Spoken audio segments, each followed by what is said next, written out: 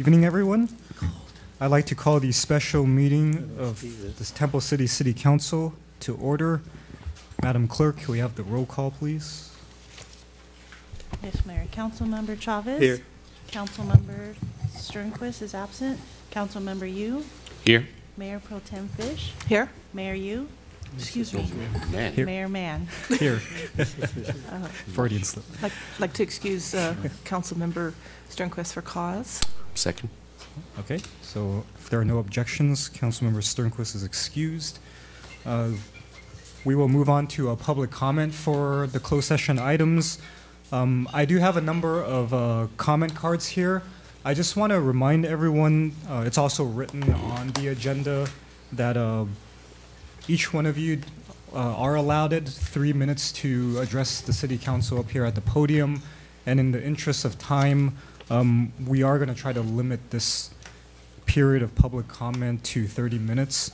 And gauging based on the number of request forms, I think we will be within that 30-minute mark. So if you could please keep your comments within 3 minutes, that would be much appreciated. Hello. Can I ask whomever is parked alongside this wall in the council parking, if you could please move your car? Yeah, so... Or you'll get a ticket. Yeah. Yeah, otherwise you get a So ticket, if you can move your car, it would be appreciated. I'm parked in a no parking, so if you're alongside this wall right here, Yeah, if you can face. move your car. Yes. Yeah, facing this wall. Facing this wall, if you're parked, you're gonna get a ticket. So if you could please move your car. Where's our deputy? I think it's the Forerunner. Is it It's a Forerunner. The white one? White White Forerunner. Forerunner? Okay. All right. Okay, it's just public comments, right? Okay. All right. So the first, hold on. Let me just make sure I get everyone here. All right. So the first person I like to call up is Wendy Poon.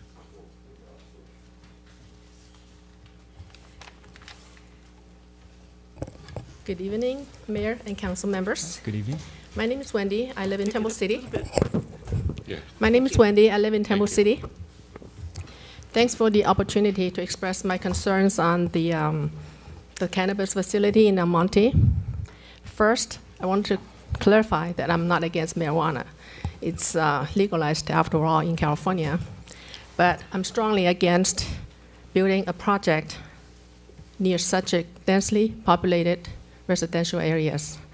And the following are the reasons. Number one, once it gets the green light, the floodgate will open. Another similar proposal on Goodley in El Monte is already scheduled for a public hearing by the end of this month. According to some reports, 8 more applications are waiting to rush in. Number two, even though this project is in the city of El Monte, it's just across the street from the residential areas in Temple City. And the project is closer to Temple City than a large part of El Monte. In terms of environmental issues like noise, air pollution, soil pollution, public safety, increased traffic, as well as precious water and electricity usage, Temple City will have the most negative impact. Number three, the project lets the city of El Monte keep a large amount of revenue from fees and sales in the city coffer, meanwhile making residents of Temple City and the surrounding cities suffer economically and environmentally. It's the unfairness that caused the opposition in the surrounding cities. Number four, within 1 mile radius, there are more than 10 schools and youth centers. As a parent myself, I'm concerned about the safety and the negative influence on children. Number five, Temple City residents don't have the electoral influence in El Monte, but we do in Temple City. We rely on our elected officials to do the right thing, to protect residents, to help maintain the quality of life in our peaceful and close-knit city. For many years, we have appreciated the city leadership in keeping our community safe and sound. And this time, we hope that you will stand with us to fight. Number 6, San Gabriel Valley enjoys our perfect geographic location and the fine quality of life. We all want to continue for ourselves the well-being and the well-being of our next generations. But this project and the others waiting for approval can begin to destroy our communities, including Almonte. I strongly urge the City Council to vote for litigation against the cannabis project in Almonte. Finally, I would like to ask the audience, if you agree with me, please raise your hand. No, excuse me, you can't. Mayor. You can't do that. Yeah, so, You need to stop that.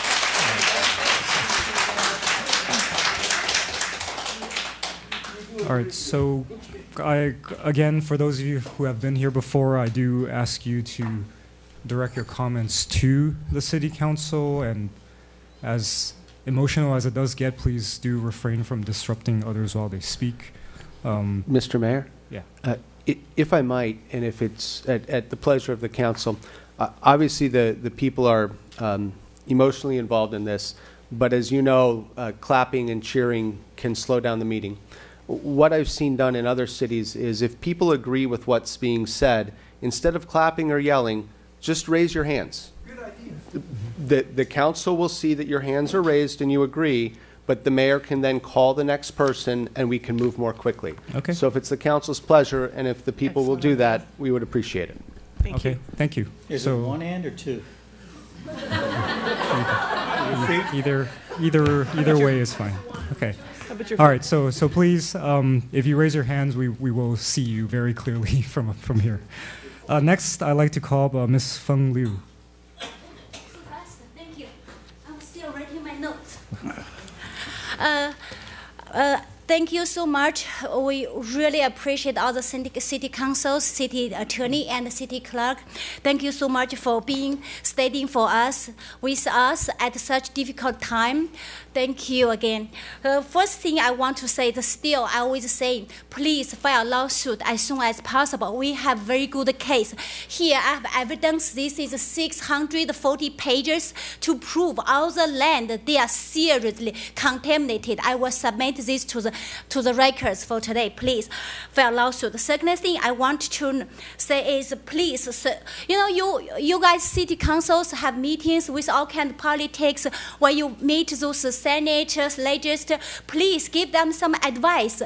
Start a new law, new bill, new proposition. Could you slow down? Okay, sorry. Because I was trying to catch time. She only has 3 minutes, so she's... I know, but I want to hear what you Okay, because as city council, you have meetings. You meet the senate, meet the legislature.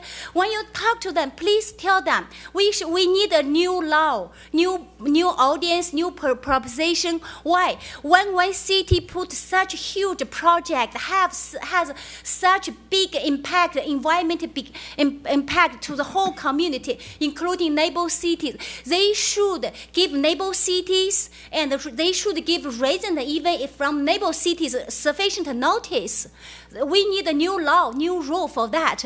Because the Almonte City right now, they said, oh, you don't live, my house is very close to the project. I didn't receive any notice. They said, oh, you're not living in our Almonte. By law, we don't need to give you the notice. That's unfair. We need a new law, please. City councils, I think you guys have this access. You have to go to meetings, meet those Senate, ask them, start a new bill, new law for people. So, thank you. And the fourth thing I want to say is, please file the lawsuit. We have so many great people, Temple City people, they're great. They are very supportive, they are very generous. I have very good experience. If you start a lawsuit, anything need help, Temple City people from San Gabriel, they are very supportive. They will support us. They will support us. Temple City. They will support Temple City Council, support Temple City attorney. If need a legal fee, we can raise a fund. We have so many generous people. If need anybody vote, we have so many people. They come out vote for us. Please, you have us. We are here for for the city. Not only city attorneys are fighting. Not only city councils are fighting. All people in Temple City are fighting with you. Please file the lawsuit. We can win the case. Thank you. Thank you. Thank you. Wait. Hands, please, hands. Thank you. Appreciate it. All right, next I'd like to call up, is it Jung Ho? Yes. Jung Ho? Okay.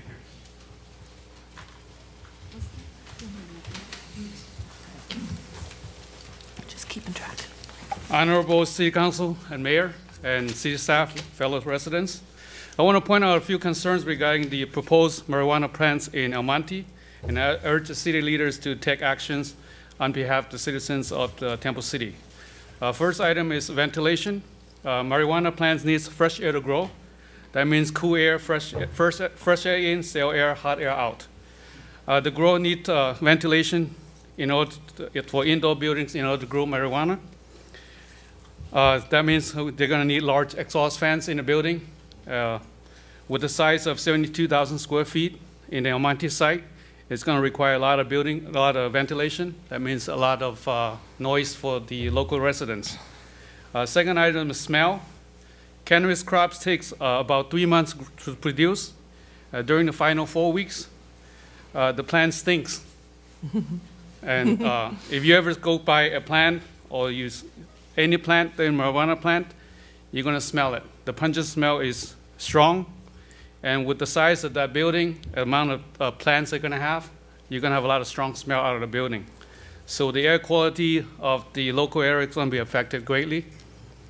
And then alongside with the ventilation, it's going to pump out a lot of the smell into the local area.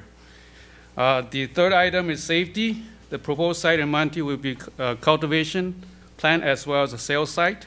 That means it's going to attract a lot of elements into the area. I work closely with a couple of growing sites in LA. The sites have armed security guards. And you know the reason why they have armed security guards. With the sales site, you're going to attract a lot of unwanted elements in the area. And also, you have criminals that try to make a quick buck off somebody, and there's potential for criminal activities in the area. These all pose safety problems for the residents in the surrounding area. The fourth item is power consumption. In an article I read in Boulder County, Colorado, during the second quarter in 2015, a 5,000 square feet indoor cannabis facility was using 29 kilowatt hours per month in electricity. That's roughly 5.8 kilowatt per square foot. So looking at the size of that building in El Monte, you're looking at 417,000 kilowatt hour per month. A regular household uses about 500 kilowatt hours per month. So that means you have a lot of increased power consumption in this area. Increased consumption means the power generator has to generate more power, invest in power generation. That means increased cost for everyone, as well as the environmental impact for everyone. So our city leaders and residents have worked hard to make Temple City one of the most desirable communities in San Gabriel Valley. And I've lived here for 18 years, and I enjoyed every bit of it, and I wish it stays that way. So we now look to and urge our city leaders to take all actions necessary to protect the interests of the city and the residents. And I want to thank the City Council for authorizing the City Attorney to work on this matter already from looking at the previous videos. Thank you. All right, cool.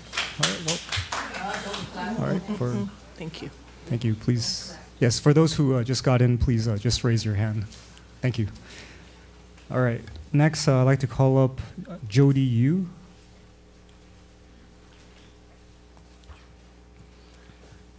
Can we have them say if they're residents or not. Okay. It would just help Okay. me.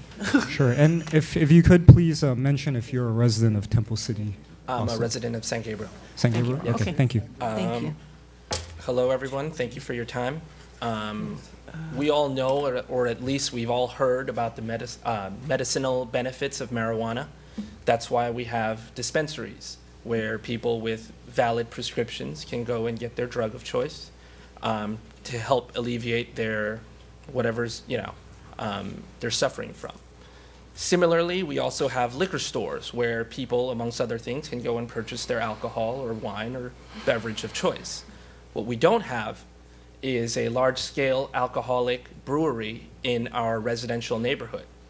Unfortunately, the wisdom and the wise residents of El Monte, they have approved a large-scale marijuana growing factory in a residential neighborhood.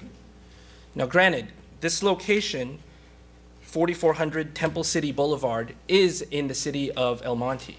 However, directly across the street are homes located in Temple City, are residents of Temple City.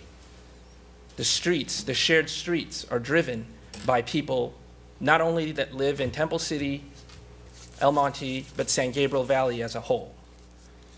I can go on and read this prepared statement, but it's all going to be the same things that you've heard, and it's all the same things that you kind of know. Opening this facility, it's going to open the floodgates, maybe more than one, up to 10, they'll open up more of these types of facilities. As a result, traffic will suffer, air quality has a potential to get worse, crime rates will go up, maybe homelessness and the people, the kind of people that want to hang around in these kind of facilities, amongst other things. Crime rates are going to go up because of cash business. Lastly, property values are going to suffer. It's going to take a hit. These people that are opening up this location, they're very smart. They don't live in El Monte. They put in a clause that says, oh, we're going to hire like 45 people, and at least 10% are going to be residents of El Monte. That's like 4.5. That's like 5 people. That's like 5 security guards. Those people don't live here. Why don't they live here? They don't want to live in a place where they're right next to a marijuana growing facility. They're probably living Pasadena, somewhere far, wherever, So as a result, more of these come up. Nobody wants to live here. And not only will the city of the whole San Gabriel Valley will suffer, but the city of El Monte, you'll suffer the most because you're right next door. You're the first line of defense. So we got to nip this in the bud. We got to stop this right now while we can. In this prepared statement, they said that they believe that an EIR was required, but El Monte only issued a mitigative negative declaration. This does not address the many problems and concerns other cities apparently have, and failure to act will encourage future developers to bypass the requirements of CEQA. So thank you for your time, and that's it. Thank you. Thank you. Thank you. All right. Next, I'd like to call up Hubert King. Hubert King.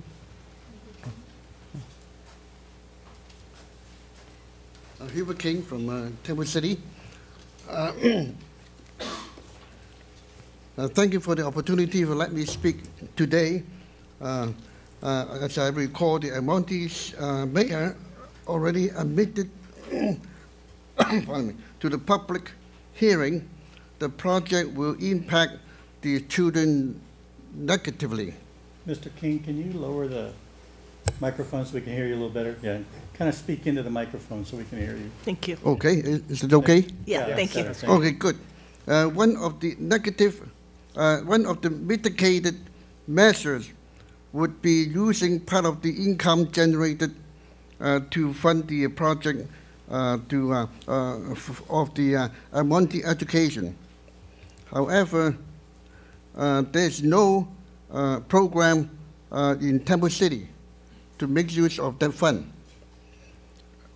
The project is closer to our city than in El Monte residents, but we have a lot of residents near the project. While the Temple City residents do not have much influence on other city, the residents of Temple City relying on you, Councilman, to do the job, to try to keep our city drug-free and in a safe environment. While amid all this negativity, I do see one bright spot that I'm seeing a lot of voters, a lot of residents in this city. Before it's not non-voters, they're trying to unite together to participate voting next year. So I hope you can do your best to help us so that we can vote you again. Thank you. I'm sorry, so you can do what? Vote for you again. Okay. Thank you. Don't you want to vote? Thank you. No, I didn't understand what you said. I'm sorry. Thank you. Thank you. All right. Thank you. Thank you, Thank Mr. King. Next, Ms. Cindy Lee.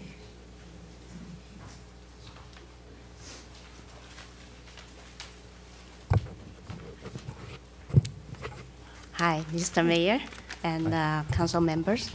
Actually, I'm new in Temple City residence. For many years, both past and present, elected and appointed officials have worked to make Temple City one of the most desirable communities in the San Gabriel Valley, whether it will be providing outstanding schools or city safe for families. Policies have been enacted to share positive values with all members of the community. Thriving business and safe neighborhoods are the result of this hard work, and property values have increased as more people and businesses wish to be part of our beautiful city. That's why I'm here. Now we are threatened by the adjacent city, Almonte, whose elected officials have chosen money over values. Constructions of the huge marijuana facilities at 4400 Temple City Boulevard and the additional 708 facilities to follow soon in the same area will greatly impact the environment in Temple City. This will cause property value to drop and will discourage new business from locating in Temple City. Many residents will decide to move to areas of Southern California without the problems the proposed facilities bring. This will reduce the asset value, property tax revenue, and sales tax revenue, making it more difficult for Temple City to maintain its high value and service to its citizens. Our City Council has the authority and responsibility to step up and do everything it can to stop this and similar projects until a proper environmental impact report is prepared addressing the cumulative effect of so many large marijuana facilities in the same area. Our city attorney has identified the shortcomings of Almonte's handling of the project and sent detailed concerns to Almonte. Almonte not only rejected all of Temple City's concerns, but ignored Temple City's response to Almonte's written dismissal. Please give the full authorization to the city attorney to proceed with an environmental lawsuit under the provisions of CEQA. Thank you for your time. Thank you, Ms. Lee. All right, next, I'd like to call Betty Ren.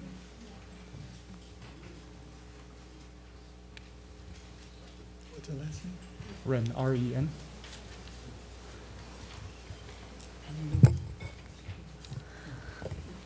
City Council members, good evening. My name is Betty Ren. I'm a businesswoman in Temple City for many years. The cannabis business to be opened in Almonte concerns me a lot. 2020 election is around the corner. I believe more residents will come out and vote this time. With Almonte City Council being a bad example, We now understand how important our vote is. How we vote determines what type of city we will be living or working in. Is that family and business friendly with positive core values like ours, or the one with our society? Money-driving government with no consideration of the sustainability of our community. We truly believe each and every one of our city council members will look after their constituents and deserves our respect, trust, and votes.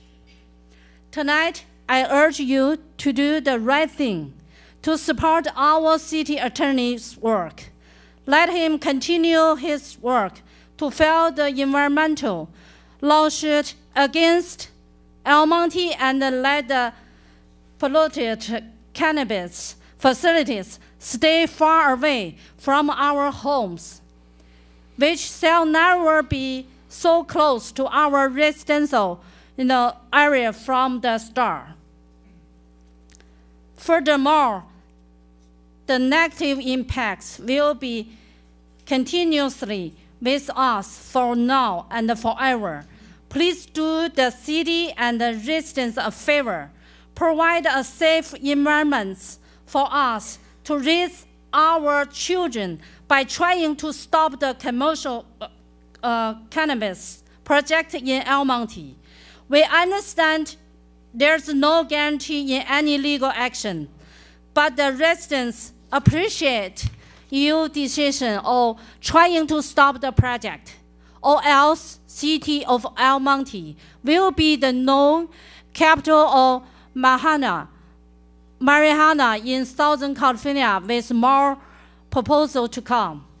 Needless to say, it will create profound negative impacts on Temple City's social and economically. It will directly ruin the beautiful city's reputations and chasing away investors in business and real estate, and then income residents after countless years of hard work built up by the current and the past councils. In 2020, we wish to see all of you continue to lead our city with tonight's good judgment and a decision as a departure to a successful fight against pollution and corruption. Thank you. Thank you, Ms. Betty Ren. And lastly, I'd like to call up, is it Chang Bjorn Bach? Yes. Okay. So for those of you writing it down, it's Qiang, last name B-A-K. B-A-K? Yeah. Well, good. Time starts. Okay. Good evening, Mayor and the City Councilman. And I'm a resident of Rosemead. I'm here because I want to address two issues. Of course, the marijuana plantation, the cultivation center in El Monte. I believe this word called location. We heard that all the time when it comes to real estate. So the problem of this project is that it is too close to the residential area, as the other speakers have pointed out, and it's too close to the schools. And also, we worry about it is going to be a starting point of a floodgate that this project will encourage the other people to invest in El Monte, open up more projects in residential area. And although this project is in El Monte, but it's so close to Rosemead and it's so close to Temple City. So I do encourage the city to consider about the litigation against the El Monte City or the property owner. Second issue I want to address is cost effective. I mean, I'm a lawyer, and I've been practicing for 16 years. And all I consider is about the cost and effect, right? It's cost and the benefit. Is it worthwhile to derive the tax revenue from the cultivation of marijuana. And somebody did the study. According to their study, they're saying that for each $1 tax revenue from marijuana, the cost of a society, the whole social cost, is about $4.5. Literally, we are $3.5 in negative. So I just hope not only the And where's that study from? I believe somebody provided from the Colorado state, and I need to follow up with the person, and they are doing the study and the research. So I have his business cards. I will give him a call and ask him to send me the documents. But it will be my pleasure to forward it to the Temple City Councilman and the mayor as well. And so, for your reference. And I believe it's important for the cities to, generate revenue to cover the cost and provide a better service for the residents. The problem is that if we're too short-sighted, if we started on the wrong route, the whole society will pay for it. Well, that's probably all I can say. I didn't read from my script. I sort of kind of just talk, well, thank you for listening. Have a good day. Ms. Have a good night. Ms. Park, just a real quick question. Yes. Since you mentioned you're a resident of Rosemead, have you also presented this same argument to the Rosemead City Council? I didn't. I should do that. To? I'm going to actually. I'd invite one of the council member to my house, and 2 or 3 days later, I will talk with her in detail. Perfect. Yes, Thank that you. would be great. Yeah. Thank you. Great. You're All right. welcome. Thank you. And so at this point, I think there's one last gentleman. Sir, if I see you reaching for a speaker request form, why don't you maybe just come up here? And just Fill it out after. Yeah, fill it out after. And just so you know, for those of you who had just arrived, I did mention at the beginning that because of time constraints, we are going to limit this session to 30 minutes. So, sir, I think you will be the last person to speak during this period of public comment. If you still wish to address the council, we will reconvene as part of our regular meeting. It says 7:30, but at the rate we're going, it's probably going to be later than that. There's going to be a period for public comment at that time as well. So I would ask those of you who have not had a chance to speak to perhaps wait till that period. Thank you. Sir. So, good evening, City of Temple City. Good evening. City council members, staff, and those who are watching, and the residents. Gabriel Ramirez. I am not a resident of Temple City. I'm a resident of El Monte. I do want to really give a thanks to the one city council member and the mayor of Temple City for coming to the city of Almonte on December 18th to speaking against the project of the manufacturer of cultivated cannabis warehouse that is going to be being built. I do commend you and I applaud you for that. And it's really disgusting when the mayor of Almonte challenged the city of Temple City and the Rosemead sheriffs. According to him, when I was watching the video, and there's some summarizing, he said he pounded to his chest, pretty much saying that Almonte Police has the best law enforcement officers. He pretty much spoke against the Temple City sheriff. I mean, the sheriffs of Temple Station, and that the chief of police spoke to the captain of the Temple stations, stating that I'm assuming, from my understanding, that the Temple sheriff station agreed to whatever it was that I'm trying to better understanding. And hopefully, if you guys can really talk to your captain about if this is true or not, because it's been going different ways of, I don't know whose facts are stating the truth. So I just want to say that it's really, I apologize for my city that is really becoming a bad neighbor to here and to Rosemead and to the surrounding cities. It really is saddening, and I'm just here to make sure that our surrounding cities, that we become a good neighbors. But unfortunately, with this council that we have, unfortunately, they're breaking the relationship, and I just want to say that please, don't count against the residents, because as a resident, I just want to make sure that we have a relationship with Temple City and our surrounding cities. And thank you for your time, and I apologize for at the last minute. So, Thank you. Thank you. All right, and so thank you, everyone. We've reached the end of public comment for this period. The council is now going to recess in closed session for the 2 items listed below, and we will supposedly reconvene at 7:30, but we'll play by ear. Thank you.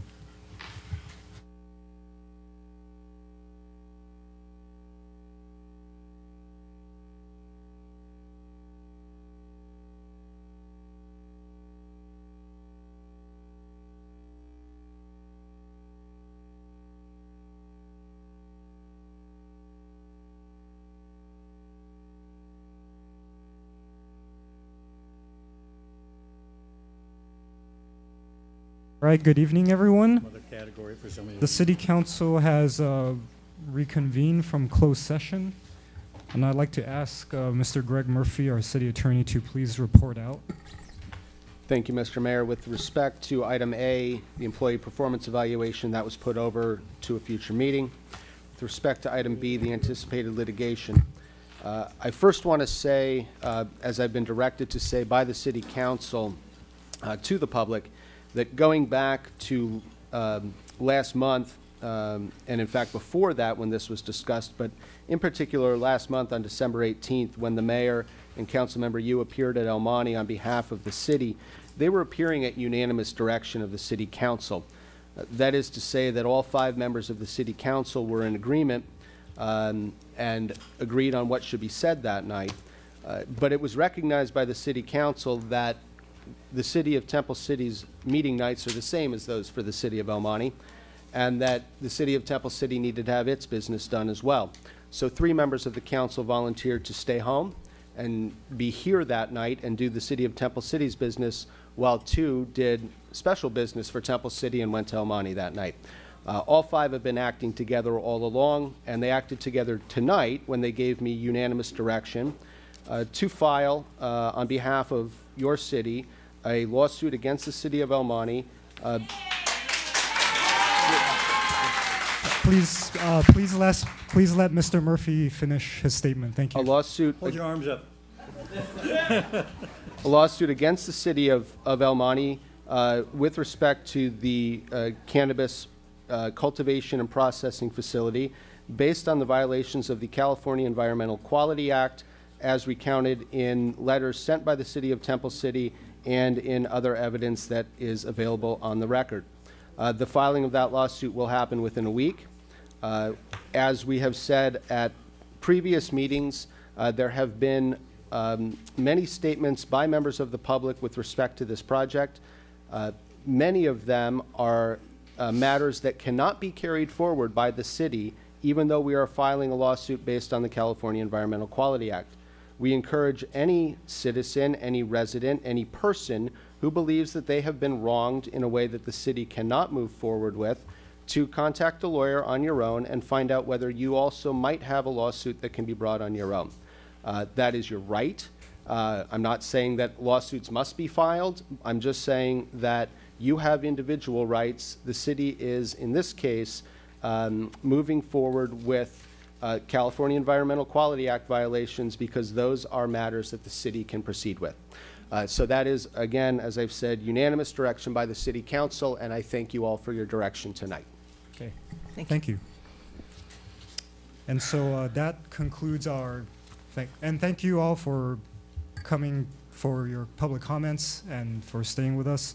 But that concludes our closed session. So we will now adjourn from closed session and we will move right into our regular meeting. So, Madam Clerk, may we have the roll call for the regular City Council meeting, please? Yes, Mayor. Councilmember Chavez? Here. Councilmember Sternquist? Here. Councilmember Yu? Here. Mayor Pro Tem Fish? Here. Mayor Mann? Here. And so tonight, for the invocation, we are pleased to have Reverend Eli El-Bayadi from the Temple Sheriff Station Chapel, who will be providing us with the invocation. Please all rise for the invocation, and please remain standing for the Pledge of Allegiance. Heavenly Father, we thank you so much because you taught us how to pray for our city, how we pray for those who are in charge for the government. We thank you, Lord, for our city. We thank you for the mayor. We thank you, Lord, for every department, the sheriff department. We thank you, Lord, for the fire department. We thank you for the other departments, Lord. For your precious mighty name, put your hands upon us and bless us, Lord. And we want you, Lord, to bless America through us, because of us, and because of you are blessing us, Lord. And thank you for the decision our city took against this issue. Lord, we love you so much, and we are in the rightness, Lord, to be in the right way, the way you like it, Lord, for our city and for our country to take against any other demonic decisions. In Jesus' name, Lord, give us all the time the right decisions which pleases your heart. Lord, we thank you for the open churches in our city. We thank you for the Bible, we have it. Different countries, Lord, we cannot have the Bibles in the Middle East, but we thank you have the Bibles in our hands. Lord Jesus, bless us, bless the world because of us. Bless America, Lord. Give us the wisdom to live for you and to reject anything, Lord, not from your heart. You planned for us to have the peace, security, and the welfare, and everything good. You give it to us. Help us to follow you, Lord. In Jesus' name we pray. Bless our city here. In Jesus' name. Amen. Amen. Amen. Thank you, Reverend. I'd like to ask Mr. Brian Cook to lead us in the Pledge of Allegiance. Please place the flag. Place your right hand over your heart. Repeat after me. I pledge allegiance to the flag of the United States of America and to the republic for which it stands, one nation, under God, indivisible, with liberty and justice for all. Thank you. Thank you. Please be seated. First on our ceremonial matters, we have Cindy Rigney, who is the board president of San Gabriel Valley Humane Society, who will be presenting the pet of the quarter, or pets, I should say. Wow. More than one pet. Yes. Thank you so much for working with us on that, by the way. I work in La Cañada, so it's a little tough to get down here. So this is Ocho up here that you see, and you see here.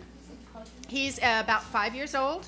He just came to the shelter right before the holidays, and he is a wonderful, playful boy. He hasn't been with us long enough for us to know too much about him, but we know he loves walks. He's a cuddle bug. He wants to sit in your lap more than anything else in the world. That is his life. That is his dream. He likes to play. He's just a people person. He was an owner surrender because his owner had to go into a convalescent home. So he's really looking for a good home. He's only 5 years old, so he would be a great choice. I could not resist, and I apologize to the council, I could not resist bringing Zora with me as well tonight. She is 13 years old. Who's Zorro? Oh my goodness, She Zorro. was We can't see him. She's 13 years old. From a physical examination, she was most likely a breeder dog. We do have breeders in some areas. She's not got a too sweater far on. away from us. And she was even in heat when she came in. So we did an immediate surgery to make sure that we didn't have any little ones. She died on the surgery table. We brought her back. Oh. She's seen the face of God. Amen. She has a purpose. Okay. And just, I did bring some calendars. Council, Yes. you've got your calendars. They're beautiful. Thank you. Thank you so much. Thank you very much. Thank you. These are available at the Humane Society. And I'd also like to let everybody know about a fundraiser that will be coming up next Sunday, January 20th, at a local brewery. Okay? I So love it. thank you all so very much, and thank you for the little additional time Okay. bringing 2 dogs. Thank you. Thank you, Cindy. Thank you.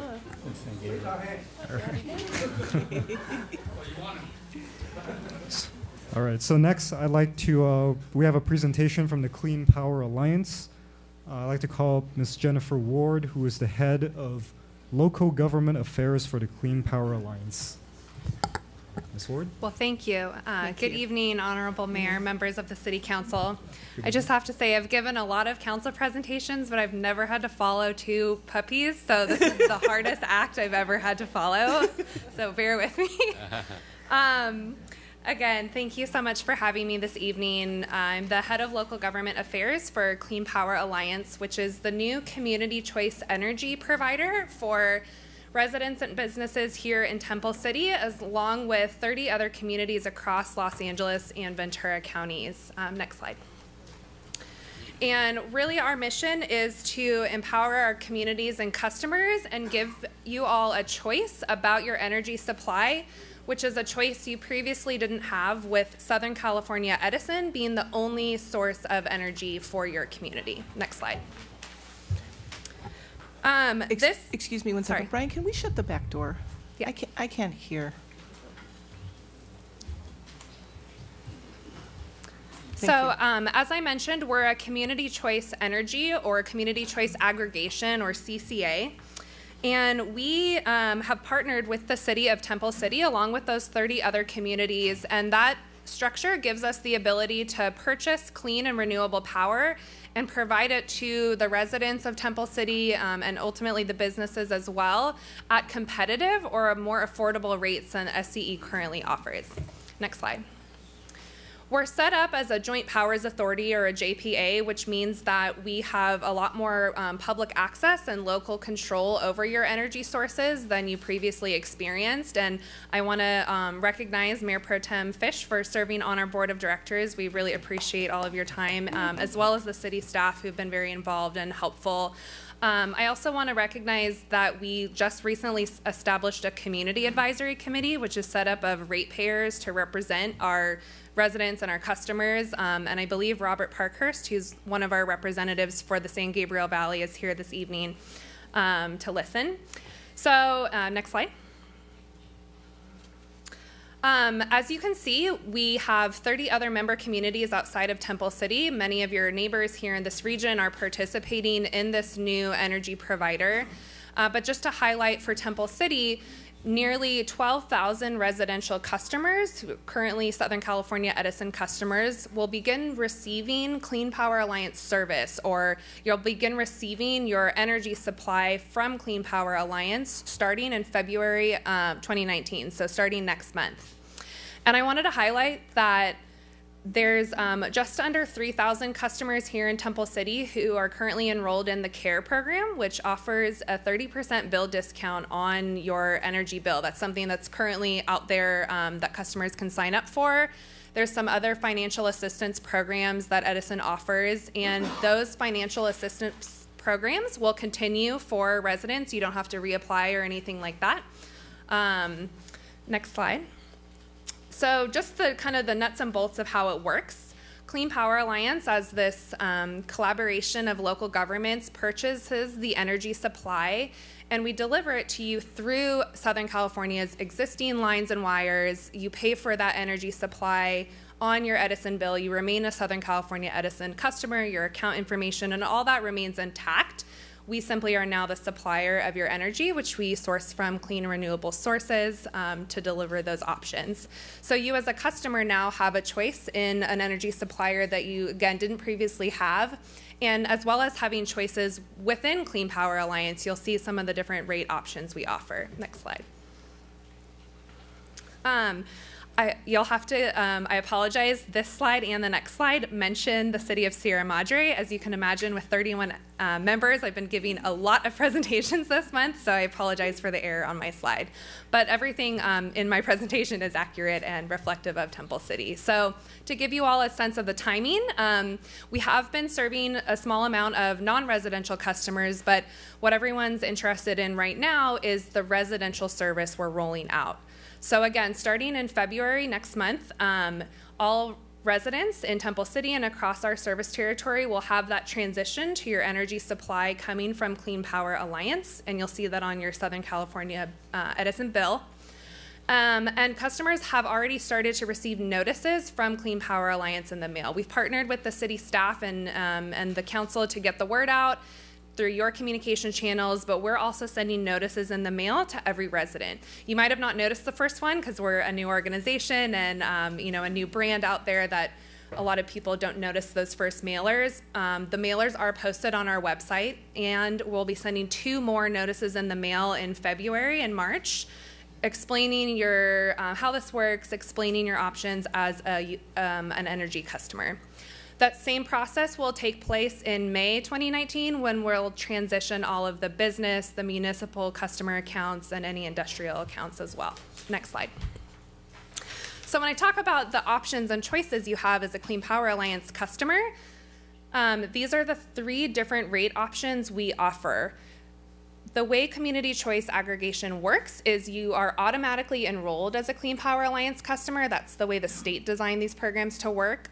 So in February, you'll start receiving your energy supply from Clean Power Alliance unless you opt out and you want to stay with Southern California Edison as being your supplier. And when that automatic enrollment takes place, you'll be enrolled in our Lean Power product, which is the selection that the city of Temple City picked as its default, which just means that's the starting point. That's what you automatically get enrolled in.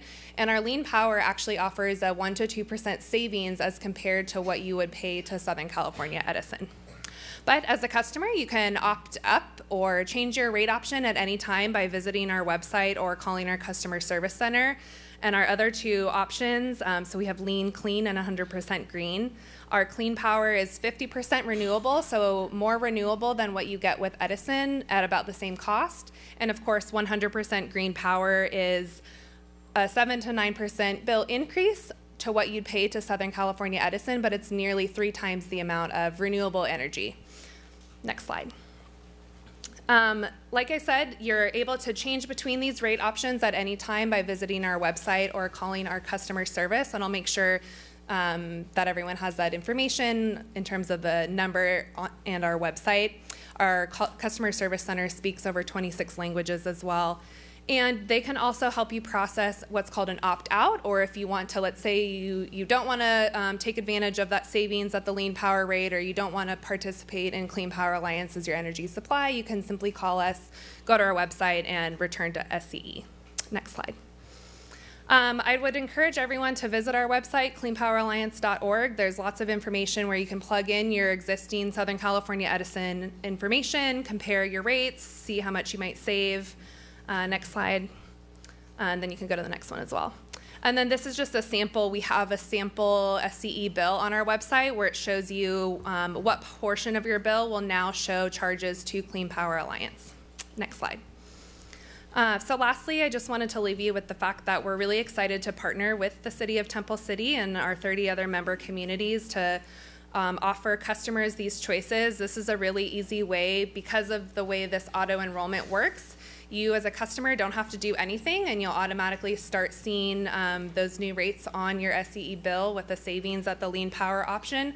Or it's a really easy way to go online, change your rate option, and have your own personal impact on the environment or air quality if that's something that you want to do. And then, of course, you as the city participating in Clean Power Alliance have a lot more decision-making power and local control and public availability to energy sources that we didn't have before. So I'm happy to answer any questions. I'm sure you're starting to get questions from residents, and we're more than happy to go out into the community and give community presentations or be at events that you think would be beneficial. Like I said, I've been doing this almost every day this month, so we're more than happy to keep it up, and I'm happy to answer any questions at this time. And then if you go to 2 slides, there's my contact information.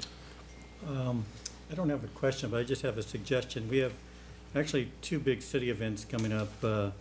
We've got our Lunar New Year celebration and our Camellia Festival. I'm wondering maybe if it might be beneficial to have a representative at either one or both of these events. Maybe we can arrange for a table or or share a booth and provide more information to people who will come, because we get a lot of people not only from Temple City but the surrounding areas as well. Great. So maybe that's something staff can look at in coordinating that with you. We'd be happy to do that. Thank you. Thank you. I also wanted to share that you also have a brand new Facebook. We do, yes. We have a new Yes. social media as another channel. Yes. Please follow us on Facebook and Twitter. And we're starting to share information that our jurisdictions are putting out, and so we're happy to do that for Temple City and get the word out that way. We will be connecting our city Facebook with that Facebook, so. Great. And then we Thank can all you. share it. So, thank you. Great, yes. So every city has a board, a member on the board? That's a correct. participant? All of our 31 current jurisdictions have an elected official who sits on our board of directors. So now that this is starting, will they continue in that same capacity, meeting monthly and voting on different issues? Or how does that board of directors operate? Yeah, absolutely. We do have regular monthly meetings of our board, which is where the overall big kind of policy and governance decisions are made. And we also have a series of subcommittees, one focused on energy, one on finance, and one on legislative and regulatory issues, which meet kind of in between our board meetings, not quite on a monthly basis, but that monthly meeting schedule, I apologize to Mayor Pro Tem, I appreciate you showing up and participating, but that monthly schedule is likely going to continue for the foreseeable future, just again, so that as we grow, you know, right now we're very focused on rolling out this service to customers, but in the future, CCAs across the state have been able to use their growth to design programs to benefit the communities. So whether it's investing back into our community through development of renewable energy or designing rate savings programs or rebates and incentives, so our board will start to look at doing those types of things. Is there anything that we can get as council members to help educate ourselves on the issues, like the minutes of the board meetings, or it's just all so new? Yeah, absolutely. We definitely post all of our agendas and minutes on the website. We also have a lot of other tools on the website that might be more beneficial. So under our customer support tab, we have fact sheets, frequently asked questions, that sample bill I mentioned, which might be a little bit easier than looking through board minutes.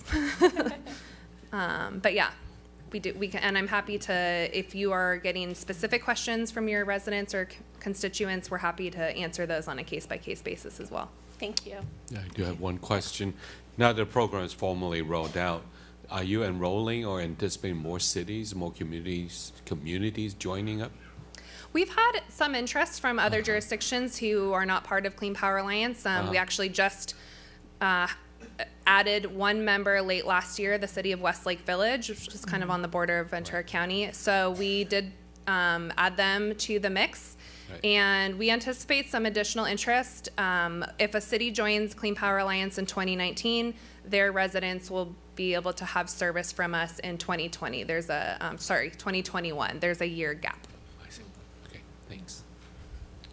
Thank you. Well, thank you so much for coming tonight and doing this presentation for us. My pleasure, Mayor. Thank you all for having me. Thank you very much. All right, and that concludes our presentations for tonight. Next, we have public comments on items not listed on the agenda. I do have several speaker request forms. First, I'd like to call Mr. Steve Terry.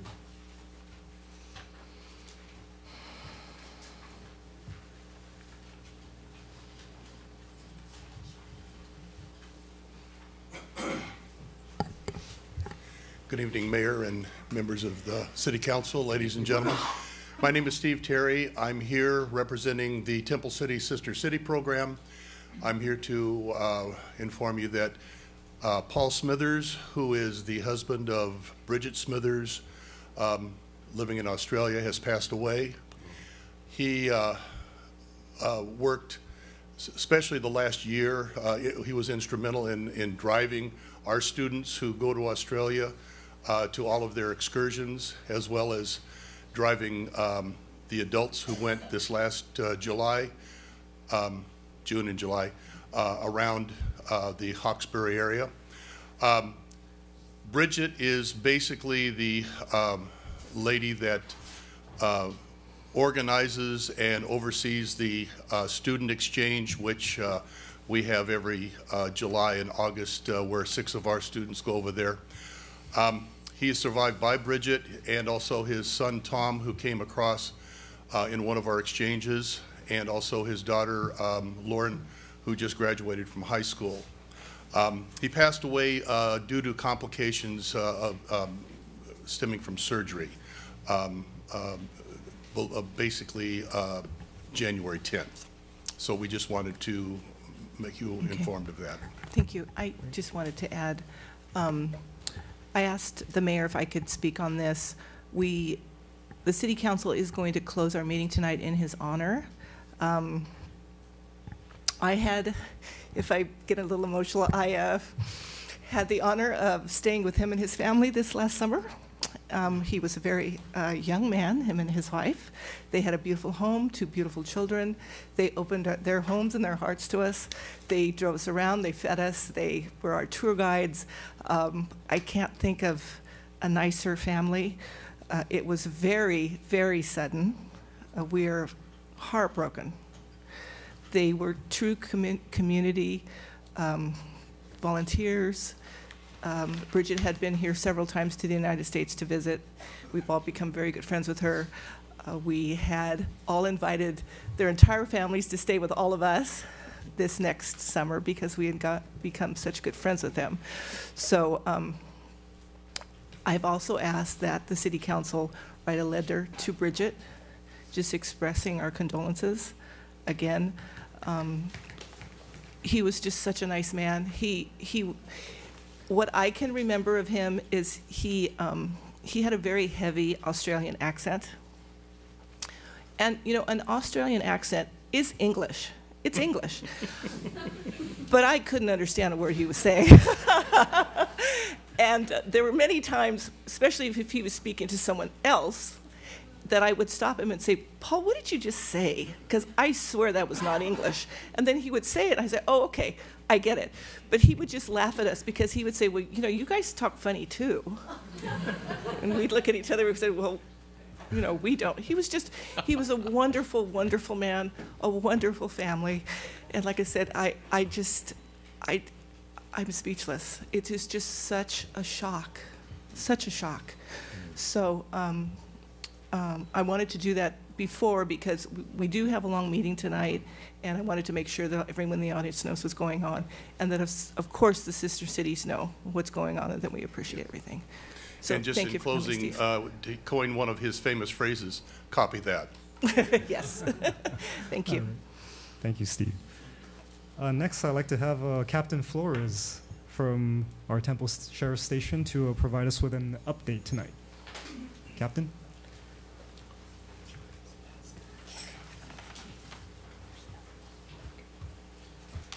Good evening, Mayor, Council, staff. Thanks for having me. If you recall, in June of last year, I sent an email to the troops at the station. I forwarded that email to you. I titled it "The State of the Station." Mm-hmm. But my personal feeling is, you know, we have a contract with you, and that's taxpayer money. So I think it's important you realize where your money's going, and it helps me to be accountable for what goes on at the station. But also, it's important for me for you to know the scope of the work that is being done as well. And so I'll remind you also that, you know, Temple Station is one of the largest stations in Los Angeles County. We have about 240 budget personnel covering 5 contract cities and covering about 68 square miles of quite a bit of unincorporated area. So in that, I thought, you know, it would be a good time to cover, again, State of the Station for the entire year of 2018. So in that year, last year, we handled 59,365 calls for service. It's about 2,500 more than the year prior in 2017. And in Temple City, it was about 7,742 calls for service that we handled. We also took 16,685 reports. It's about 1,462 more reports than the year prior. And in Temple City, part of that number is 2,155 reports. And as you know, I have really instilled in the deputies the importance of handling quality of life issues, but also we arrest criminals. That's what we do. And so we made 5,003 arrests, which is 1,028 more arrests than in 2017. Excellent. And in Temple City, 558 was the number that we arrested. So I was very proud of the work that's being done. And as you know, we also have something called a risk management forum, and that covers a period of 1 year at a time. And the numbers that were calculated, we had our forum, it covered from October 2017 through September 2018. So basically October through October up to last year. And if you recall, I also had 3 goals for the station. The goals were to increase arrests, lower our preventable traffic collisions, and lower our injuries on duty. We met 2 of those goals. So our overall arrests increased 11%, which is a goal we met. Our narcotics arrest increased almost 26%. And that's the 2nd year in a row that we've had an increase. We also, our public commendations, when the public calls the station to commend a deputy for a job well done, increased almost 31%. And that's the 2nd year in a row that we've had an increase in public commendations. Our personnel complaints, when people call the station to complain about the service that we provided, decreased over 17%, and that's the 2nd year in a row that is decreased.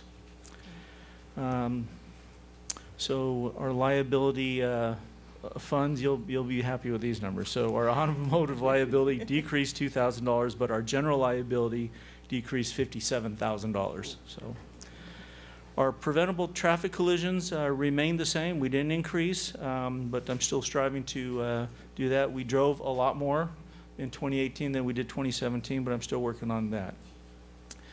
And also, we had a nearly 13% decrease in our deputies getting injured on the job, which was another goal we had that we did.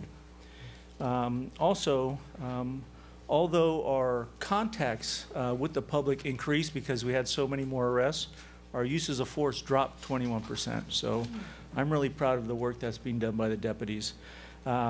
We really appreciate the support of the council and the city and our community.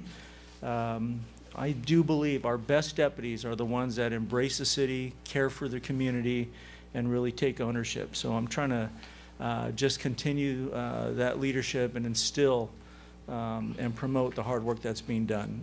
So we look forward to partnering with you this coming year. It's been my honor to be the captain here. I love the city, I love the station, and I'm really proud of the work that's being done. So that's all I have for you, if you have any questions. Thank you, Captain. Captain, thanks so much. Everybody's sorry, you don't have to go ahead. If you want to ask questions, that's what I was going to bring up next. And we've mentioned this before. The City Council meets with the with our captain and our dedicated deputies the last Wednesday of every month. It's next door in our community room. That's the good news. The bad news is it's 7 o'clock in the morning, those of you who want to get up early. But we do provide breakfast as well. So any questions or any concerns, that would be a good time to come and listen, and we report out of the previous month's developments in crime and things that we're doing to, of course, address those issues. Also, and Lucy's here, probably going to talk about it tonight, our Neighborhood Watch, of course, which we partner with the Sheriff's Department. It's 10 months a year. We have 10 different areas so that all the city can be covered. Lucy, where is it? It's Emperor. It's area at Emperor School on this Thursday, actually. So I know Lucy will talk about it probably when she gets up, but that would be another good way of coming and speaking to sheriffs and our staff about any issues you want to discuss regarding public safety, criminal activity, things like that. And I know I don't want to speak for the council, but I think we all believe that we have a very good sheriff's department. Our station does a very good job in protecting our city, and those numbers are reflected in how we are just about every year awarded one of the safest cities in California. And that's in large part due to the efforts of our deputies and their staff, and we appreciate what you do out there for us. So thank you. So thank you very much.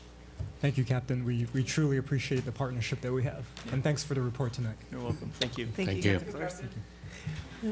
All right. And excellent. And as Councilmember Chavez predicted, next I'd like to call Miss Lucy Liu.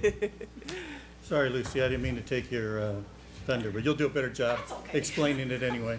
It gets sold twice. Yeah. Good evening, Mayor, council members, city staff. Yes, my name is Lucy Liu. I am with the Neighborhood Watch Program of Temple City, the wonderful Temple City Neighborhood Watch Program. And we have our deputy and our sergeant and our captain here tonight. We are starting up, and our very first meeting is this Thursday, as you mentioned. It is at Emperor Elementary in the cafeteria, 5:30 to 7:30. Free, hot, freshly made, soft tacos, nicely chilled beverages. You come, you find out we have a new set of topics to talk about. One repeating topic, burglaries, but we have a new way to approach the topic for you. We actually just got a preview of the presentation at our area leaders meeting before this. It's great. All I can say is it's very engaging. It's great. Please come out. And you're not restricted to just Area 1. We welcome members of the entire city. It's whatever fits your schedule best, and you're welcome to come to more than one meeting if you like, because every meeting, people ask different questions. The dynamics change a little bit. So we welcome you to come. So Area 1 is this coming Thursday. Area 2 will be the third Thursday of February, but I'll be back here to announce the date and location. Again, Emperor Elementary, 5:30 to 7:30. We have the Sheriff's Department talking about crimes, and then we have the city talking about disaster preparedness. We do live in earthquake zone, and we are witnessing a lot of flooding, mudslides. Thank goodness we are not prone to that, but a broken water main can also cause a flooding that you do not expect to happen. So please come and find out what to do to be prepared for yourself and your family. And on a separate issue, taking off that hat, putting on a separate hat, American Red Cross needs blood donations. Please, Yes, please, we please. need blood. The Pasadena Blood Center is open 7 days a week at various hours, accommodating the working. And we want full blood, we want platelets, we want power red. We want everything we need. It's not we want, we need. We are in a very short supply of blood, so please save a life, come donate. Thank you very much. Thank you, Lucy. Thank you, Lucy. Next, I'd like to call up Mr. Julio Ramirez.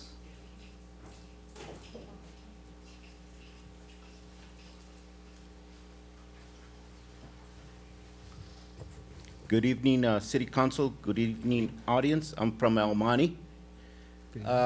Just to verify what the mayor said, that Temple City and Arcadia have illegal cannabis. That the city of Temple City has cannabis. And I was shocked when he said that, because he even said that all that money will create more for the little kids. My daughter, that's what he said. My daughter she knows what is a cannabis. It was passed, but I thank you from the bottom of my heart. The two gentlemen that went over there were treated wrong. They didn't have a seat in front, and it was a shame for not recognizing you guys, to sit you guys in front. They told you guys, sit outside instead of being right there. And it's a shame. Because like he said, I'm sick and tired of people saying the same thing. I'm not repeating the same thing. I know what it is. I'm a cancer survivor. And like he said, even the school district, they went against it. And he still challenged everybody. Well, it was past 53%. Home Depot, Temple City right there. We don't want no more homeless. I respect everybody, but we don't want a lot of things that are gonna give us bad things.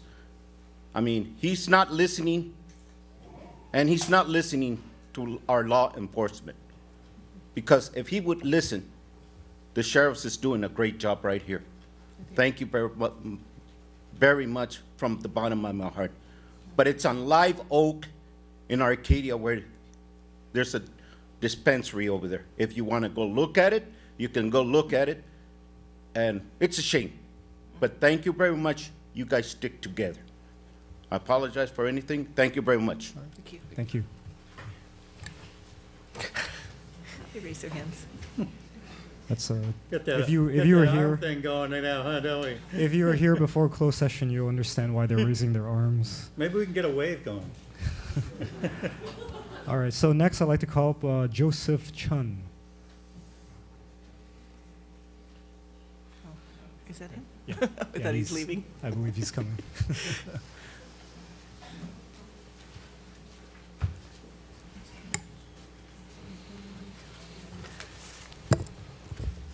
I was prepared to speak in the 6:30 section, but after I heard the city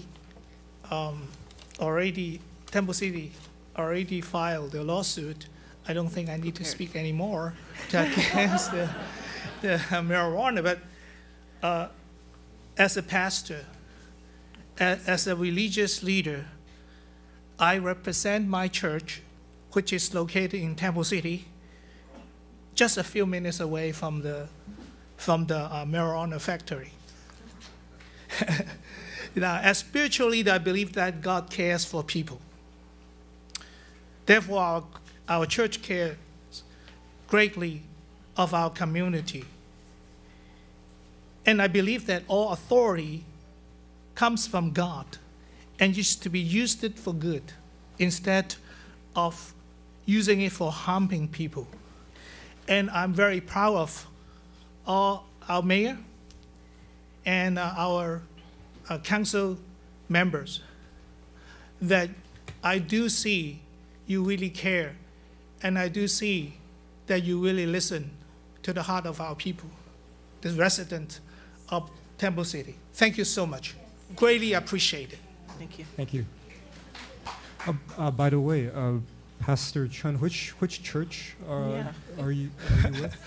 First Chinese Baptist Church, St. Gabriel Valley.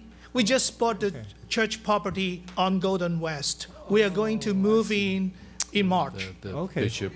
Great. Well, welcome. We want to. First Baptist Chinese We want to Church. support our city. We want to pray, support our law enforcement, and they have been working hard to keep this city safe and sound. And I thank God for them. Okay. All right. Thank you. Thank you. Thank you for speaking. The last speaker form I have here is Ms. Feng Liu. Yes, I just need 30 seconds to Okay. share one Sure. important experience. This past Sunday, I talked to the El Monte City Mayor, Quintero. I asked the city mayor, I said, hey, mayor, you know, there's so many open land in Riverside, San Bernardino, Palm Springs. Why don't those marijuana people move to there, you know, cheaper, don't cause damage for people? He told me, no, they want to stay close to the market. But when in the November 27th, I heard they said their marijuana is going to sell to far away, some medical center far away from here. But city mayor told me they want to open here, just want to stay to the market. Where's the market? Temple City is their market. I just want to share this experience. So I think they just pretend to say, you know, for the medical marijuana, but the mayor said that they're close to, they want to stay close to the market. Yeah. So I guess, you know, after I heard this whole, I couldn't sleep. I get more stressed out. So I just want to share this. Thank you, city council members. Thank you, city attorneys. We have to fight really hard. We have no choice. We have to win. Otherwise, we are their market. Thank you. Thank you. All right. At this point, there are no other speaker requests, but is there anyone from the audience that would like to address the City Council at this time? All right, well, seeing none, I will close public comment, and we will move on to the consent calendar on the agenda. Are there any comments or a motion for the consent calendar? Motion to approve. I'll second. We have a motion and a second for the consent calendar. Can we have a roll call, please? Councilmember Chavez? Yes.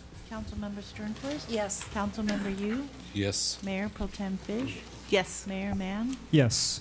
So the consent calendar has been approved. We move to the public hearing, item 8A, Community Development Block Grant Funds for fiscal year 2019-2020. Mr. Cook? Thank you, Mayor Mann, members of the council. Before you tonight is the required public hearing related to the allocation of CDBG block grant funds. Adam, If I could ask everyone to please refrain from speaking too loudly. We do have a meeting to continue. Thank you. Sorry, Mr. Cook. Thank you, Mr. Mayor. The required public hearing related to the allocation for CDBG funds for fiscal year 2019-2020. Adam will go over a brief presentation for the council to review and receive any public comments and move forward. So thank you. Thank you. These are our ongoing programs that have been funded for several years now. Our Housing Rehabilitation Loan and Grant Program. This program typically assists anywhere from 3 to 4 households per year. There's currently a waiting list of 20 individuals. The associated asbestos and lead-based paint testing and removal program. And then also our youth scholarship program, which is limited to 15% of our annual allocation, which is approximately $28,000 per year. And that typically serves anywhere from 80 or issues anywhere 80 to 100 scholarships. The current year programs, these are the balances as of last week. Our housing rehab program currently has almost $248,000. There is one project that is under construction right now that will probably total somewhere around 60 or 70,000, and that includes administrative costs, and that includes the asbestos lead program too for that project. And then our youth scholarship program, that's our balance right now of almost 28,000.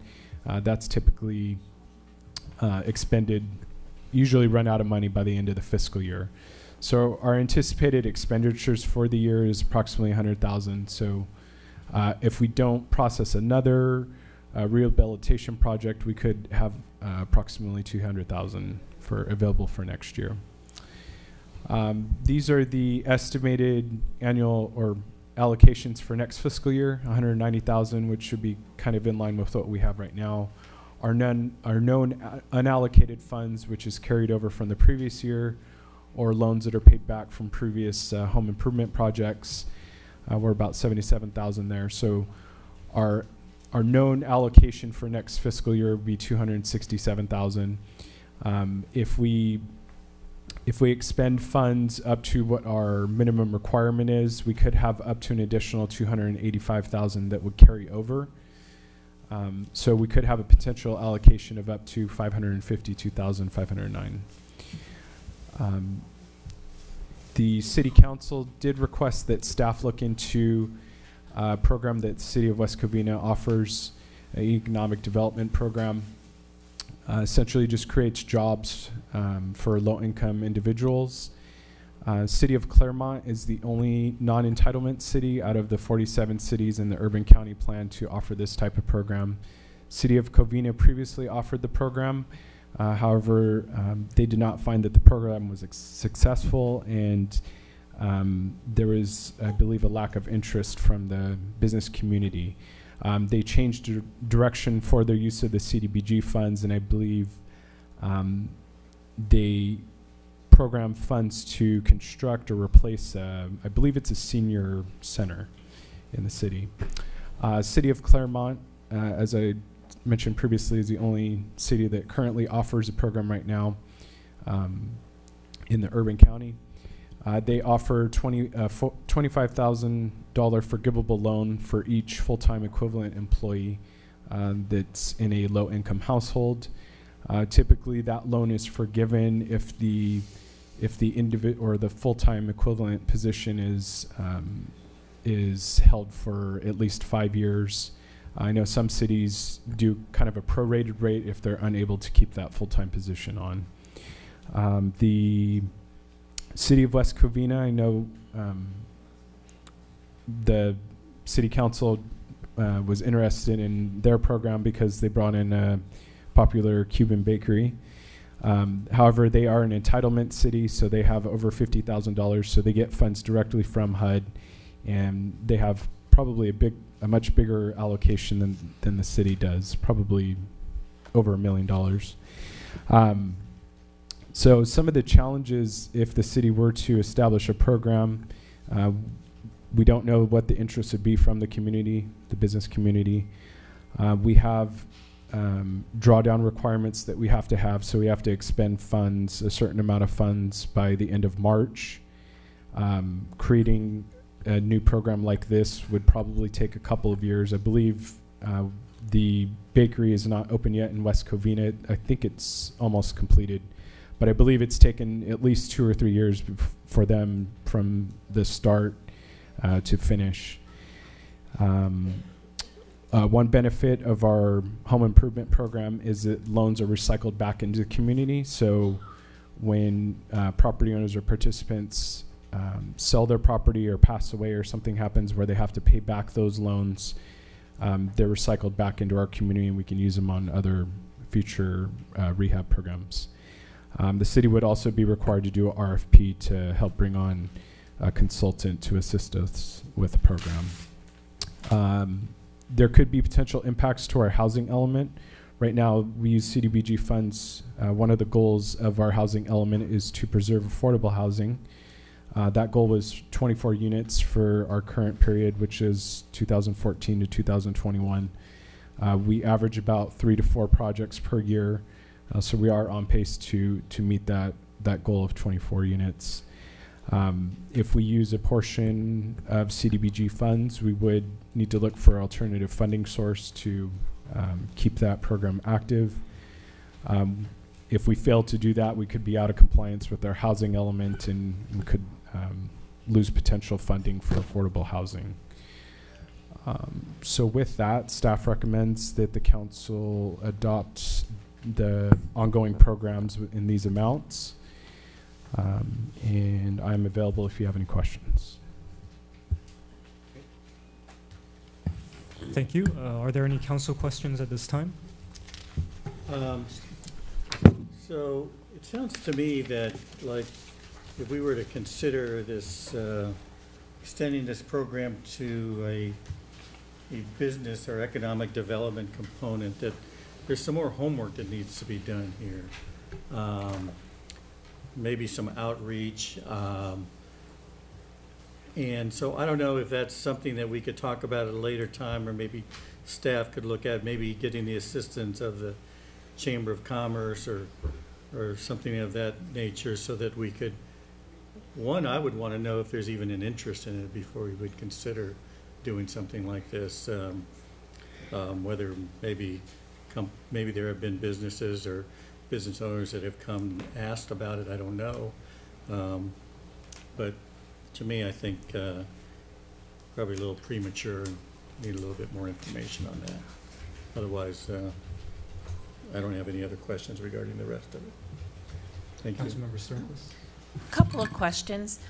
Adam, the home loans that are paid back, how many of those have been paid back in the last, say, the last 5 years? We probably get anywhere from 2 to 3 a year. And the average being the top end? 25,000 is usually the amount that they're paying. Paid back. And then does that money get recycled in for the year that the loan is paid back? No, so it goes back into our unallocated balance, and then we could use that on current year funds or save it for the following fiscal year. Okay, and then is that just dependent on whether or not we have a waiting list? I mean, I noticed that we have, what, 20 people on a waiting list. So how is the decision made to either, you know, do it this year or move it to the next year? We typically just wait for the following fiscal year because we would need to do possibly do an amendment depending on how much funds we're moving. But wouldn't it make more, maybe not more sense, but you'd get more people off that waiting list if you did it in the same fiscal year that the money was paid back?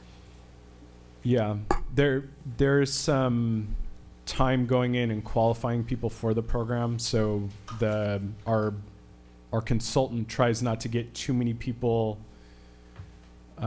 qualified for the program. She usually does usually around 2 people at a time, gets them starts getting them qualified, doing the back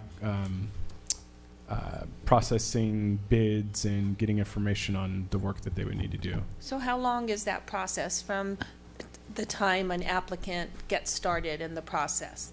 It's probably about 4 months. That seems like an awful long time. Yeah, there's a lot of work that goes into it.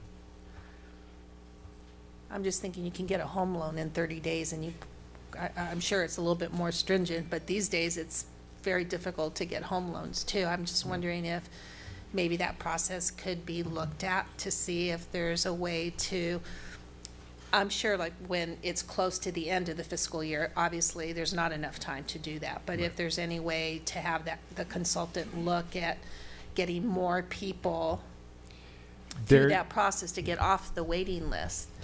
There is an issue too with qualifying. The income documentation that we have to have is only valid for, I believe it's 90 days. So that's another reason why we don't get too many people kind of in the pipeline. Because if it's past 90 days, then we need to get all their information and requalify them to make sure that they're under the income threshold. Do you think we need, is she a part-time consultant or? Right now we have Wildan through a contractor who provides that service as well. And there are only certain kind of qualified consultants that HUD feels comfortable with, and through us, through the CDC, feels comfortable with too, because our CDBG fund use will eventually get audited. It hasn't been audited in my time I'm here, but they want to make sure that the consultants that you're using have the experience with these programs and the intricacies of the qualification requirements and everything else. But we can ask the consultant to just look at the process a little bit more, see where things, while not violating any of the programmatic issues that related to the program, see where we can speed some things up a little bit. The other issue too related to that is because of the increased interest we've had in the program over the last few years, we don't want to, for lack of a better term, start to oversubscribe people as well into the program. So that's we're playing a little cautious on that front, to be honest. But we can ask the consultant to see where there's some things that she can try to help accelerate a little bit. Right, because if it takes 4 months, the process, but you're kicked out of it in 90 days, and then you have to start, it seems like that can be a vicious cycle and somewhat frustrating for the people that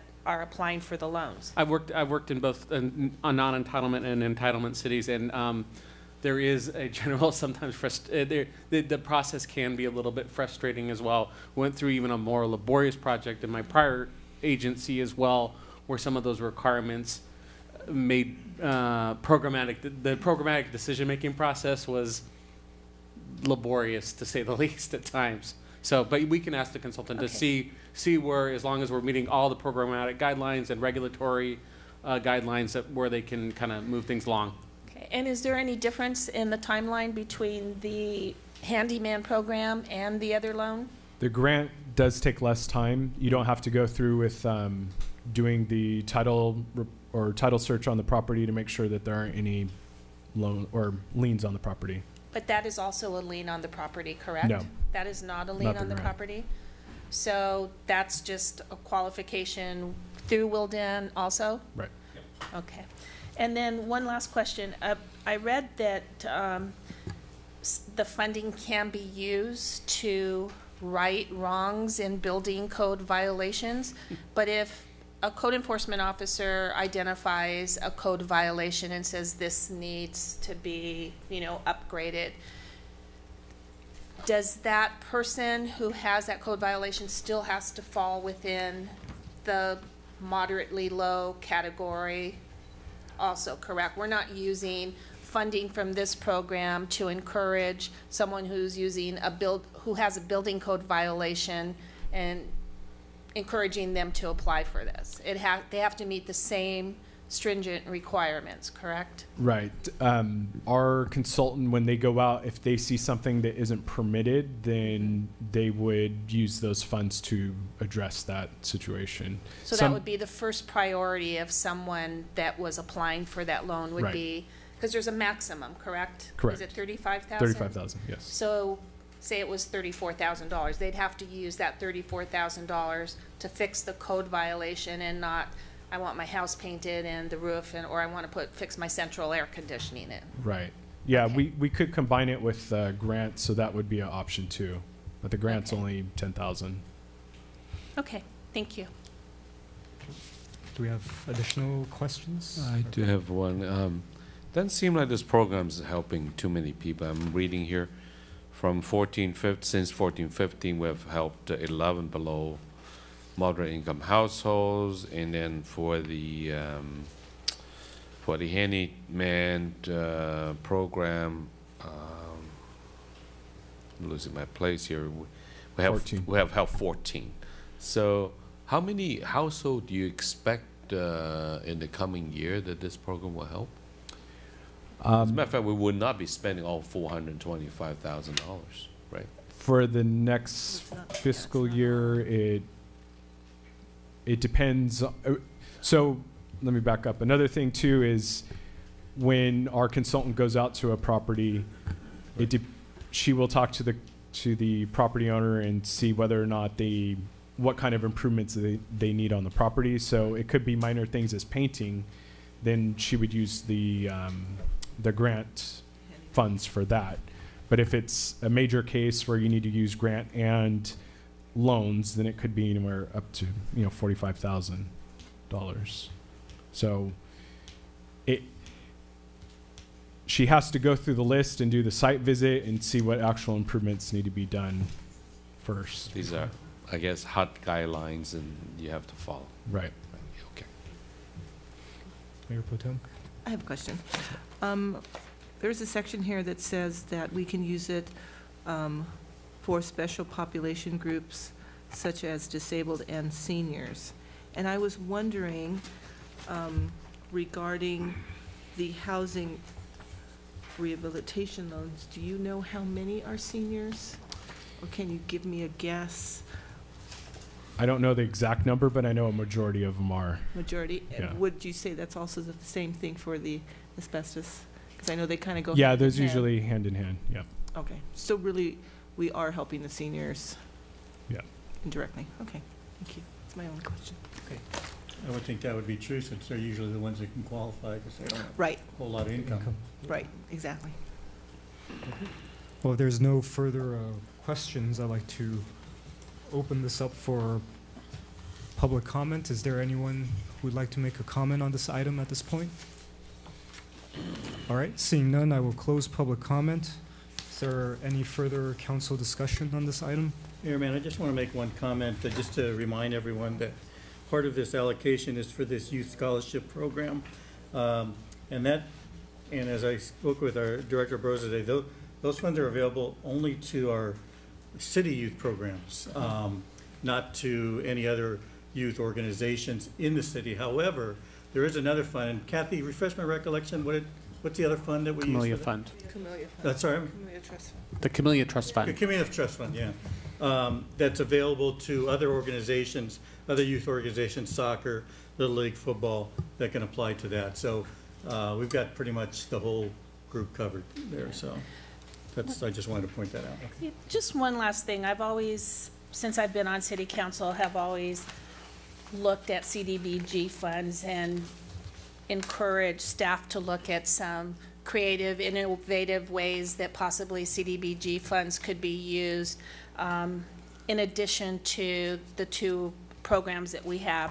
We've had these programs for a very long time, and I know they have been successful. People like them, but I think it seems that with the creativity we have on our staff, I always am waiting for staff to come up with some wonderful new innovative CDBG program that can reach out to a larger population in our city, and whether that's a group of seniors or just something other than the two programs that we've had that have been institutional in our city for a very long time, because I think we could probably continue to do them, but also do something that's creative and innovative, and just encourage our staff to think outside of the box and maybe bring some ideas back that I can't think of because you're the experts. So just a thought. Well, that's something maybe we want to discuss with maybe some of our other colleagues in the valley and see if there's anything out there that maybe they're doing and see if it's feasible in our city. Yeah, I was mean, just it going to doesn't hurt to say, ask. last year, I had the honor of attending the award ceremony that Judy Chu had, where she gave out all the awards for the different programs. And it was really kind of amazing, all the different programs that all of our surrounding cities are doing with this money. I'm sure we could get that list and see what they're doing. Great idea. Anyway. Any additional comments? All right, if not, may I have a motion for this item? Mr. Mayor, I'll move to authorize the city manager amend CDBG funded program allocation up to 90% throughout the fiscal year. I think you mean 50%? Oh, I'm sorry, 50%. Sorry. And need new glasses. And adopt resolution 195379 establishing the CDBG funded programs and allocation for the fiscal year 2019 to 20. I'll second. All right, we have a motion and a second. May we have a roll call for that motion, please? Councilmember Chavez? Yes. Councilmember Sternquist? Yes. Councilmember Yu? Yes. Mayor Pro Tem Fish? Yes. Mayor Mann? Yes. All right, so that motion carries unanimously, and we move on to the second item on the public hearing, item B, introduction and first reading of ordinance 18-1032, amending Title 9, Chapter 1 of the Temple City Municipal Code. Thank you, Mayor Mann, members of the council. Before you tonight is proposed code amendments to the zoning code. This is in lieu of the zoning code update that we'll be doing.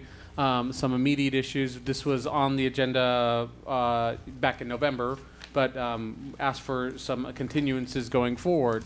Mr. Reimers, our planning manager, will go over a basic overview and introduction, and Adam will provide some detailed presentation of tonight's proposed amendments. Great. Yes, good evening, Mayor and members of the City Council. Before you tonight are the Series 2 code amendments. As we implement the zoning code every day, we slowly put together throughout a year a list of things that need to be clarified in the code where there's some ambiguity. Sometimes we find that there's duplicate text in the code, which is not best practice. It's good to state something only once. Sometimes we find there's definitions in the code of words that are never even used in the code. So from once a year, we try to come back and provide a list of some things that need to be revised. These changes usually are changes that are consistent with the intent of the code, consistent with the practices that have been in place for a number of years, and now we just need to come to the place where we codify those practices. Adam will go through some of those changes with you, but some of the changes I wanted to focus on in this introduction are those to the accessory dwelling unit ordinance. The state passed the accessory dwelling unit ordinance back in 2016. It came into effect in 2017. And an accessory dwelling unit is like a second unit in a single-family neighborhood. When the City Council adopted its ordinance back in 2017, after conversation with the City Attorney's Office, we adopted an ordinance that was very similar to the state ordinance. Over time, though, the State Housing and Community Development Department released a memo which said that cities could adopt a more restrictive ordinance. And so many jurisdictions surrounding us did such. They adopted some more strict requirements. On the heels of the general plan, which talks about protecting single-family neighborhoods, we looked at what was happening in the area and came back to the Planning Commission with some recommendations on how to tighten that, along with some additional changes that have happened at the state. The Planning Commission asked us to look at a little bit more some of those restrictions and asked us to kind of tighten it down a little bit further. So we came back to the Planning Commission in the end of last year with some additional restrictions on the maximum size of these units, the maximum number of bedrooms, and so forth. We've had in planning 104 applications for ADUs since January of 2017. And about 60 of those have moved on to the building permit process where building permits have been issued. So just to give you an extent for the popularity of those within the community. With that, I'll Just turn a it. quick question. Yes. Though. I don't know, and I'm not sure if you have the numbers. I probably should have asked this earlier to have you prepared for it. But of those 104 or 60 that have kind of moved to the permanent process, do they fall within the proposed changes, or are they? All of those would fall under the existing ordinance as the council adopted it back in 2017. Anything submitted after the date that the council approves this ordinance would have to comply with the new requirements. Well, I guess what I'm asking also is that, let's say, for example, of those 60, or how many of them are over 800 square feet? That I don't know off the top of my head. I do know okay. we've approved some that are over 800, but I don't know the number off. Yeah. Up to 1,200. Yeah. Okay, thanks. Well, I do have a similar kind of question. As we try to pose the cities or making the ADU a little bit more restrictive to the city's taste or desire, if you will. There's this one requirement at ADU that always bugs me, which is allowing people to convert the building without having to add garage parking. And I was reading in the proposed amendment, still you're still saying that prior to if they were built prior to 2017, they still can do that. Is that do we have any room to tighten that anymore? To not allow it at all? Unfortunately, the state law the state law that was adopted back in 2016 and that was implemented in 2017 said that when you convert a garage, you do not need to provide additional parking. So the reason for that was that we had an ordinance, and many cities had an ordinance for second units. And one of the major reasons why people didn't build second units was because we required them to provide garages. Right. In response, the state said, okay, we're going to change these garage requirements statewide. But that is not one requirement we can restrict. That's not one we can modify. Okay. Yeah. Right. That answers my question. Thank you. So I'll jump in here in the definition section. So as Scott mentioned earlier, there's some duplicate language. The first one is the building accessory. It just clarifies that accessory dwelling units have a different height requirement, and that's specified in the ADU section of the zoning code. The next one is the measurement of a building or structure in the R1 zone. There's a different height measurement for some reason on the R1 zone, so it's just adding some text to clarify that structures in the R1 zone, you would need to look in the R1 zone to see how that's measured. Detached living quarters, that definition was eliminated with the creation of the ADU ordinance. So that's just some language that was carried over and unintentionally left in. The next section, which is still section 1, page 2 and 3 of the ordinance. This would remove a reference to guest house and second units. So that text was eliminated from when the city established or created the ADU ordinance. So just removing some old language. The next one is regarding lot areas. So the existing code specifically does not include flood control easements, and since it's not usable in terms of calculating things relating to lot area, density, floor area ratio, or permeable area. So staff has had the practice of not including the driveway easements for a flag lot, which the example is there on the screen, or a tiered lot, where you have a shared driveway for multiple properties. Staff has not counted that area towards the requirements as far as doing lot coverage, since you cannot build something on that area. Mr. Gurley, the question is, does that mean that you are now building a little less now? Correct. Right. So, I mean, you use when you calculate how much floor area that you can build, you would not include the driveway easement.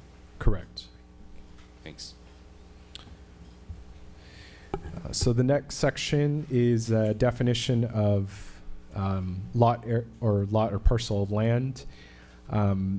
There's some duplicate language and also incorrect language or there's duplicate language that's in the R1 standards, and there's also some incorrect language that relates to old development standards. So it's recommended to strike that out. Definition of front yard area would be modified or clarified to specify. Right now, it's anything in front of a structure on the property. That would be modified to say where it's in line with the front of a house. This would prevent an accessory structure or garage or some other type of structure to be built in front of the house. If it's attached to the house, then it would be counted towards that. So you cannot have a garage in the front yard like I thought that diagram was indicating. So we're trying to get away from what people have been doing is creating a detached garage. So what you end up having is a house that's set back 60 or 80 or 90 feet away from the street. Okay. But still you cannot build in the front yard though. That's correct. Okay. What if the garage was attached to the house on the front? Then it would be, if it was attached to the house, then the measure, or it would be the front of the garage. It would be the front of. Yeah, many of the new homes we have, their garages are attached. I mean, in the front. Yeah, we've seen a trend of detached we're garages. We're going to measure to the front of the garage and not to the house. That's correct. When a garage is attached to a house, that becomes one structure, Right. and then the front yard would go up to the front of the garage. Front of the garage. Yeah. Okay. The next section is removing some old language in the conditional use permit section, administrative review or administrative conditional use permit and transfer stations. We removed that language in a previous code amendment. Excessive noise. This simplifies the noise section. So one of the reasons why this change is being proposed is that we get calls regarding noise complaints from neighbors on the weekends when new single-family houses are being built. The Planning Commission has a standard condition of approval that does not allow any construction on Sundays or holidays. That's usually for multifamily or a condominium project or something like a flag lot. Just to get back to that real quick on the construction noise. So, in going over this, I know you guys did a pretty good survey of the surrounding cities, and I noticed that there were a few cities that limited the construction during the week till 6 o'clock p.m., which, in my mind, I think makes more sense because, first of all, if anybody who's ever gone through a neighbor doing construction knows that it can be quite bothersome, quite noisy. You know, I just think that leaving it at 7 o'clock in the evening, basically, you know that contractor is probably not going to get out of there till 7:30 or 8. And so I'm kind of in favor of doing what some of these other cities, and that is leaving it at 7 o'clock a.m. and going to 6 p.m. during the week. And they're always going to have a little fudge area in there, probably to 6:30. And I'm just thinking that's generally, dinner time. People are getting home from work. Be nice to have a little bit of quiet time. And to be honest with you, most of the contractors I know aren't working past 6 o'clock. Most of them that I know don't even work till 6 o'clock, especially if they're starting at 7 in the morning. So I don't see the reason why I don't know where those numbers necessarily came up, but they've probably been there a long time. But that would be the only kind of change that I would probably like to see in the proposal is keep the Saturdays 8 to 4, which is fine. I like the idea of nothing on Sunday or holidays, and then rather than 7 to 7 on Monday through Friday, 7 to 6. I don't know how my colleagues feel about that, but I just thought it'd be something that we might want to take a look at. I think generally construction, they tend to go with whenever the sun's up. Yeah. So I think maybe the 7 to 7 was with the intention of allowing more construction to occur during the summer. But I understand where you're coming from. Yeah. But like I said, my thinking is that if we give them 7 to 7, they're going to go 7 to 8. I agree, especially for the homeowners that are doing their own work, because sometimes they get home from work and then they're working on their house from 5 to 7, using power tools and different things, you know. And I mean, I feel bad because they're doing the regular job and then they're working on their house, but still, we have to hear it. So I would agree. You figure 7 to 6, that's still 11 hours of work time. Right, I agree. I mean, if you can't get something done in 11 hours a day, you know, and then the other thing is, you know, there are certain contractors that do side jobs, which they'll do, you know, a job during the day and then they'll do one in the afternoon as an extra, and they'll probably try to go right up till that 7. I'm agreeing with you. No, thank you. I just think it's, I don't know if we've heard from any contractors or has anybody said, no. There's going to be a big protest or something like that, but. No, most of the contractors, our regular contractors, wrap up by 4 or 5 o'clock. Yeah, that's been my experience. Yeah, most of the time the contract quit about 3 to 4. I think the only trouble is something like to start 6 in the summer because it's nice and cold, right? And then they go. But I think the longer hours really apply to homeowners. Homeowners are the ones that's banging away on weekends and nights. And yeah, but they would still be controlled by this law, though. Right. So that's so I think we need to kind of think about our own do-it-yourself homeowners too. We don't want to limit so much. I agree on holidays, Sundays, but regular weekdays, I don't think 7 to 7 is excessive. I think. Do we get a lot of noise complaints? I'm just wondering. I mean, is it? We do get noise complaints every once in a while. We do get a lot of questions about, is it okay to work on holidays? What are the hours on weekends? So we get a lot of questions and we get some complaints about it. Okay. See, my problem with the neighbor issue is that you want to be a good neighbor, so you don't personally want to go tell your neighbor, hey, well, you start working on your house. At least if we have it codified, at least they know that, look, it says 6 o'clock, you know, I mean, okay, go to 6:30, but, you know, not till 7:30, 8 o'clock, which is, I know what they're going to do if we say till 7 o'clock. There's going to be an extra hour in there somewhere.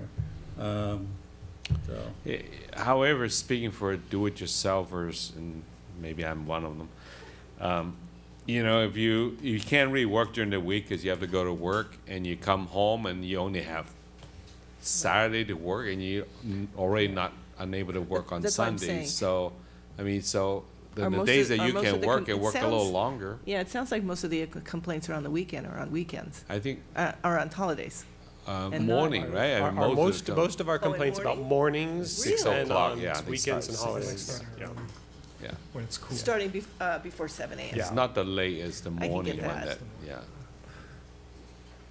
So go 8 to 7 then. I'm getting that hour somewhere. Well, I just thought I'd bring it up. I mean, obviously, it's not an issue for me personally, but at least not now. But well, we'll see. If we start getting some complaints, we can always change it, I suppose, right? We haven't really gotten any formal complaints with the hours that we have now, other than because you said the weekends and yeah. I like the idea of no Sundays and holidays. I think that's a good change. So. All right. Thank you. All right. The next section is removes the reference to second unit. So that was taken out as part of the ADU section or ADU ordinance. And we currently, what Councilmember Yu was speaking on earlier regarding the replacement spaces in the driveway, we currently don't have a parking standard for that. So we would establish a standard similar to what is in the guest parking, the residential guest parking spaces. So that would be the new standard for that. This next section relates to fences. Now there won't be any changes to fence height requirements for residential properties. They're currently in the zoning code. There's no direction for how fences is measured, or the height of a fence is measured when there's a change in grade. So it's more addressing those situations.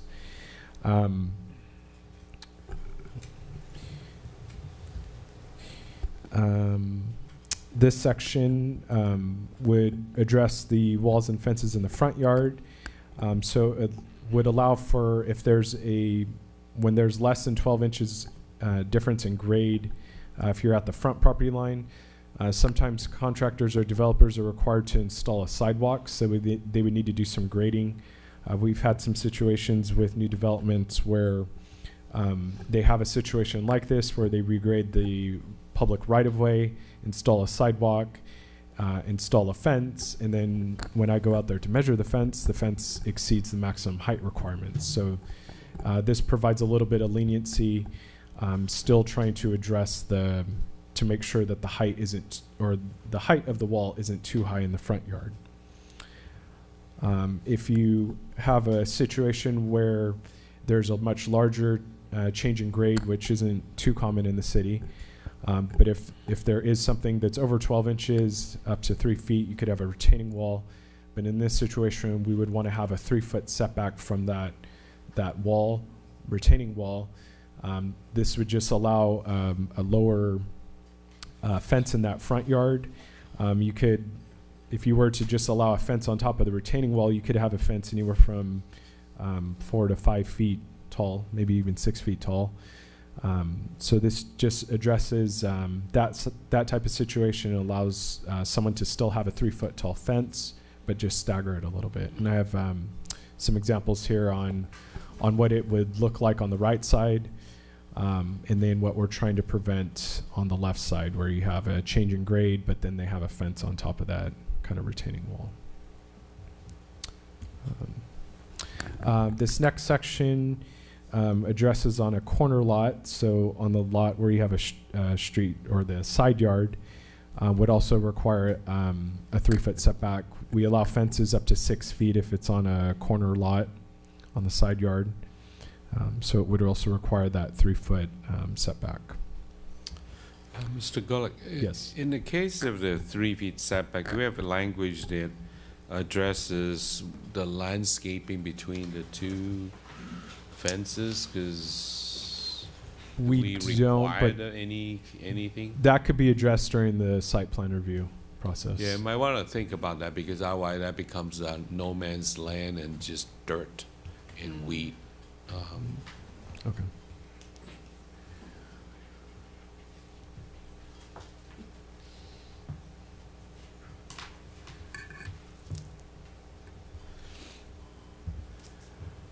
So this next section addresses height of a fence on an interior side property line.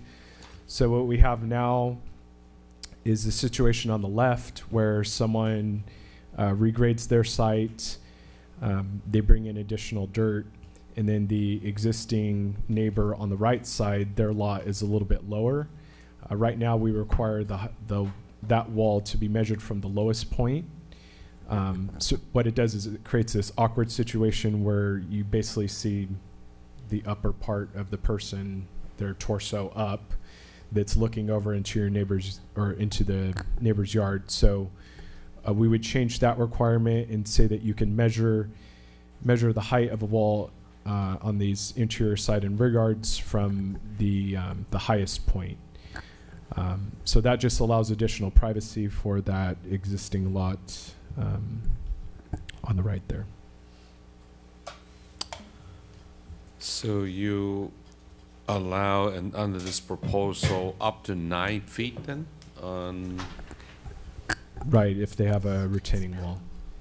It's not very common to have such a high change in grade, but there are some situations. That's a pretty tall wall. Yes, and this is just one of those judgment calls about what is the appropriate height for that. So what the code says, as it's being recommended, is retaining walls up to 3 feet are not counted towards the maximum height. If you think 9 feet is too high, then we would just change that requirement. So retaining walls up to, and you could replace that with 2 feet or 1 foot. It's whatever you feel more comfortable with. It's just one of those judgment calls. So it's 9 feet on one side, but 6 feet on the other? Yes. Yeah, well, assuming the guy on the left was the one building it and you're the one on the right, then you end up looking at a 9-foot wall behind your house. I'm not sure about that. Yeah. Might like that. And working in other cities where hillside development is more common, you see people arguing on both sides. It's sometimes people would prefer that 9-foot wall because they want the privacy, and then in other cases people say, what am I going to do with this big 9-foot wall? It's hideous, and so it's one of those calls that are sometimes hard to make. I'll leave it alone and see if anybody complains about it. Yeah, I can't imagine we have too many lots like that in the city. No. It's unusual to have that amount of change in grade. We've been instituting on new houses some stricter requirements about how much grade you can change, so we're seeing it less and less. I thought the code says no more than 12 inches, right? Yes, So- the design guidelines say no more than 12, so that's what we try to hold developers to, and we've been working harder and harder on that on the last few years. So, and the most, you're looking at 7-foot wall. Yeah. Unless it's an old project, right? Yeah.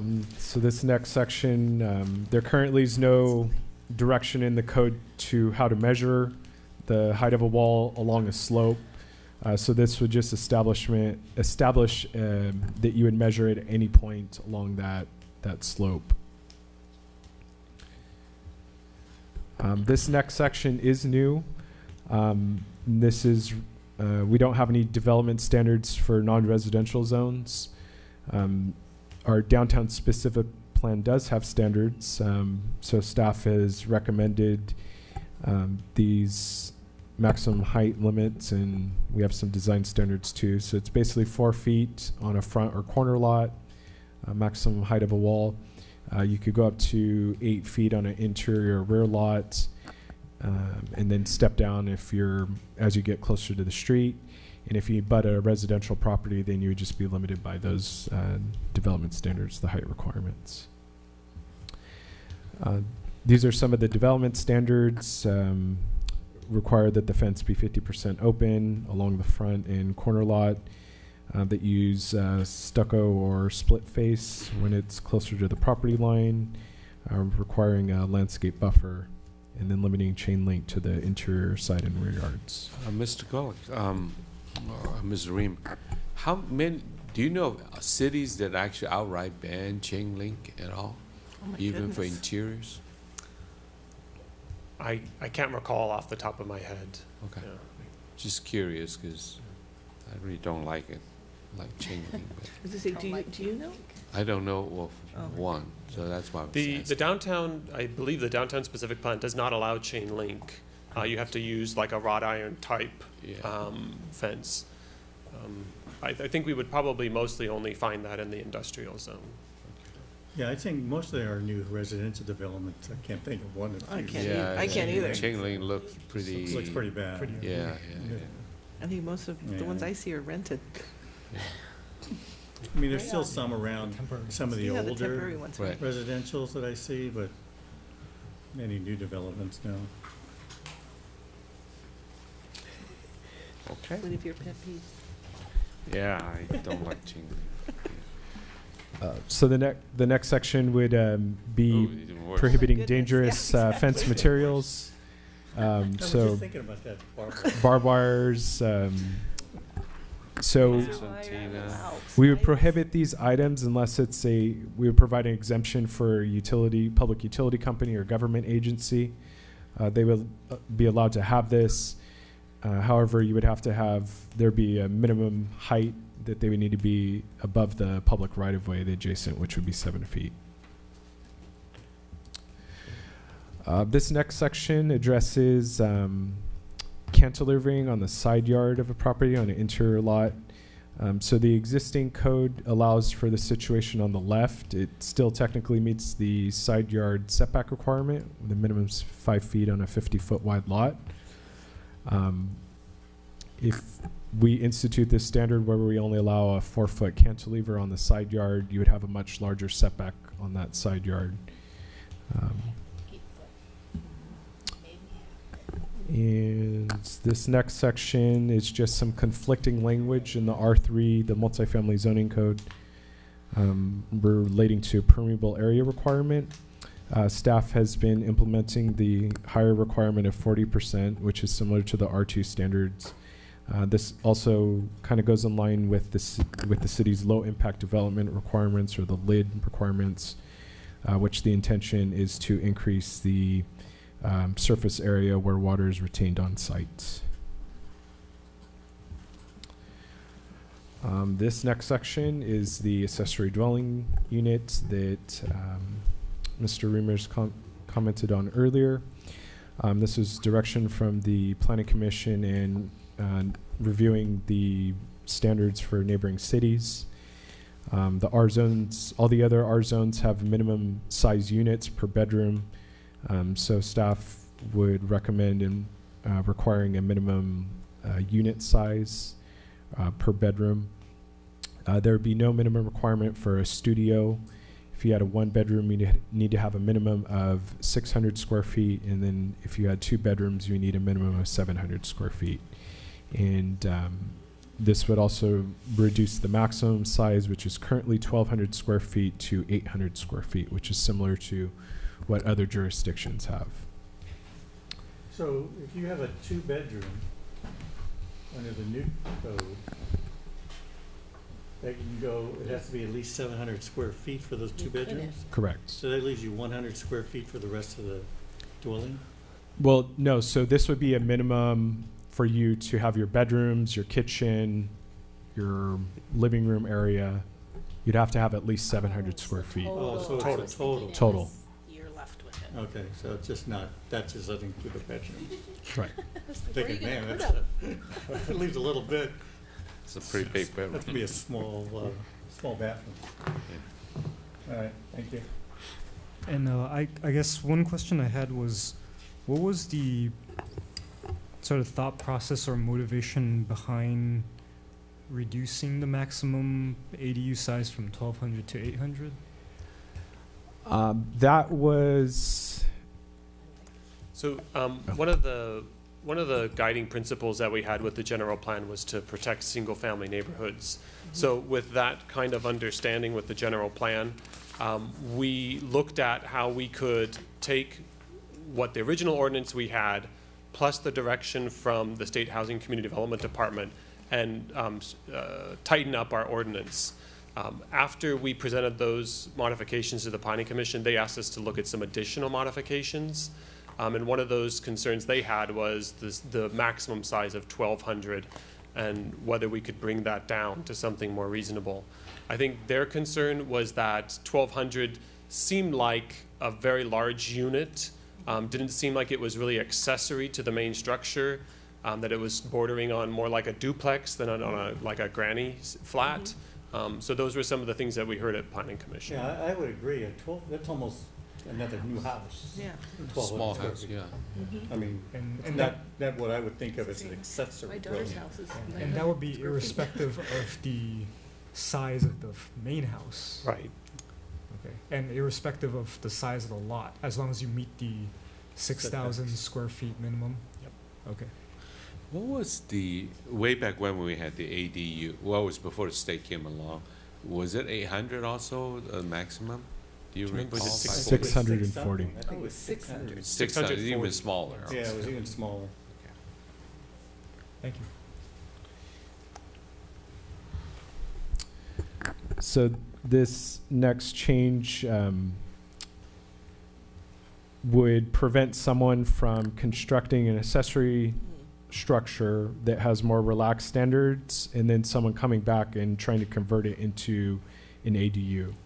So this January 1st, 2017 is the date when the state ADU law went into effect. So if the structure was complete before that time, had a building permit, then we would allow for a conversion. But we don't want someone coming in and building an accessory structure, whether it's 5 feet or a much smaller setback in the rear or side yard, and then their real intention was to just convert this structure in the end, which doesn't meet the requirements. You know, we have now a minimum 10-foot setback in the rear and a 5 on the side. So that it just addresses that type of situation.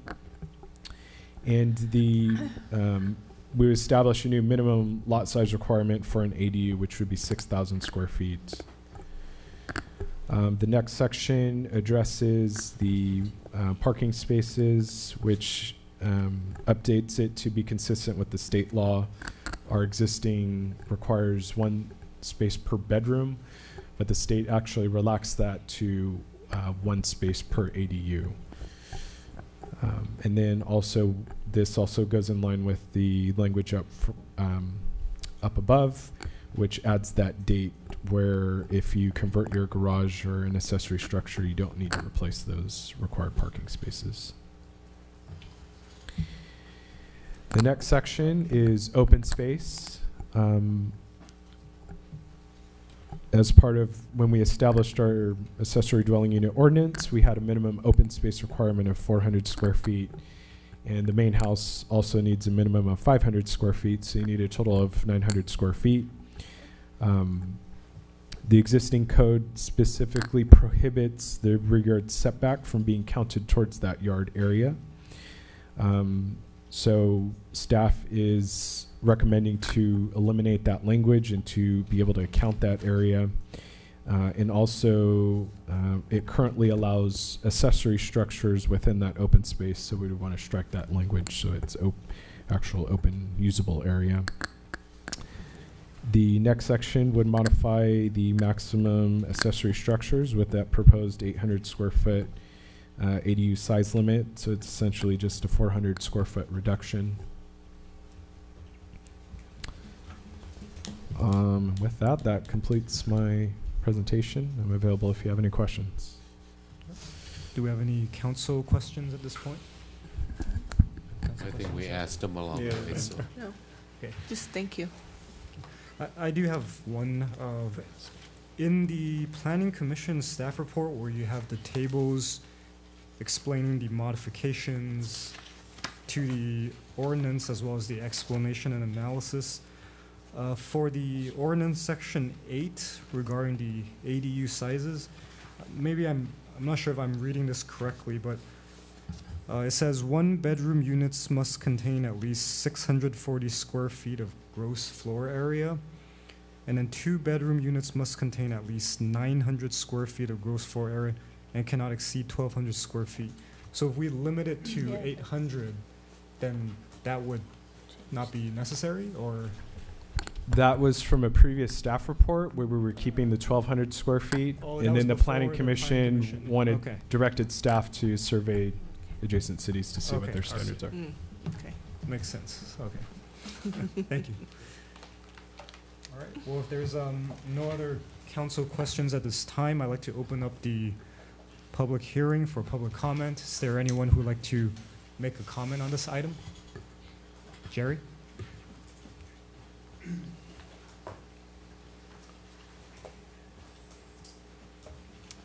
Good evening, Mayor and council members. Good evening.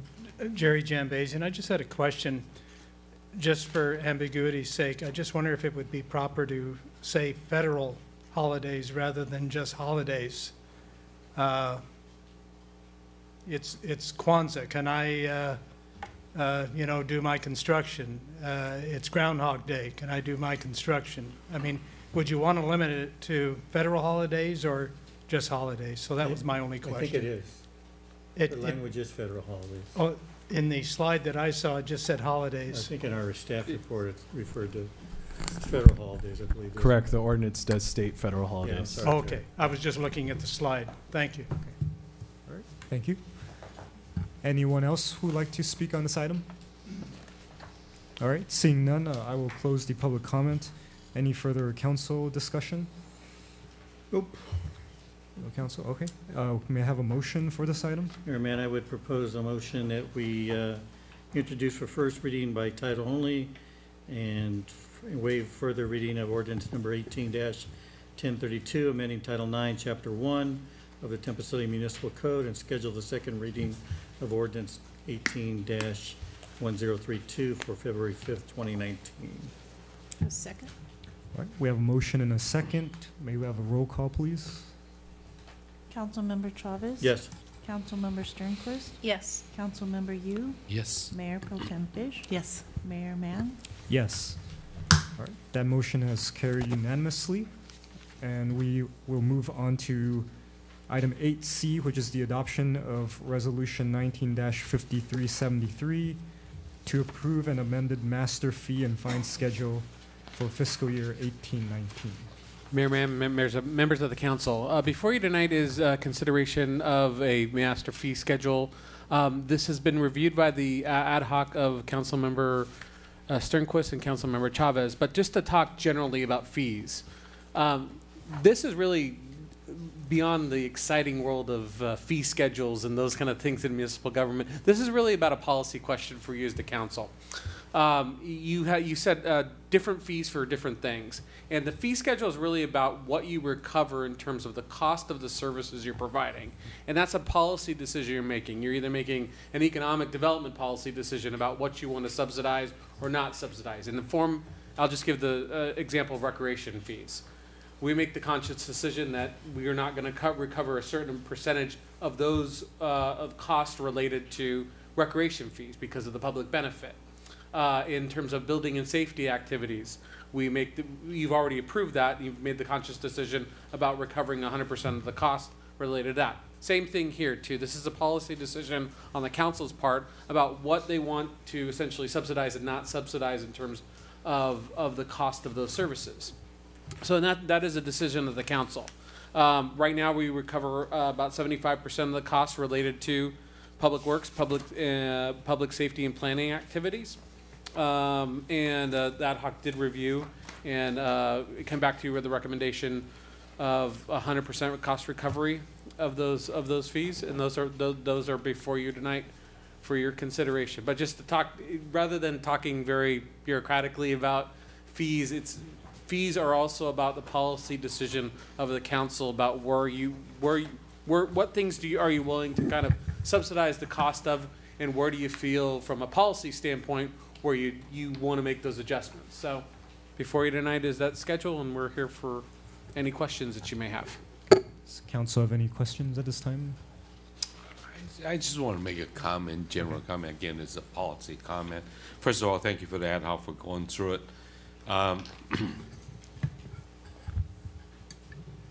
I thought that, we made a policy decision before limiting the development cost to 75% of the original, of the at least initial city cost. However, development generally is you don't just collect one time. All the development or increase in value will pay back to the city over many years in the form of property tax. So I was going to propose that we should stay with the 75%. However, in thinking about the city finance in the coming years and the slowing down of the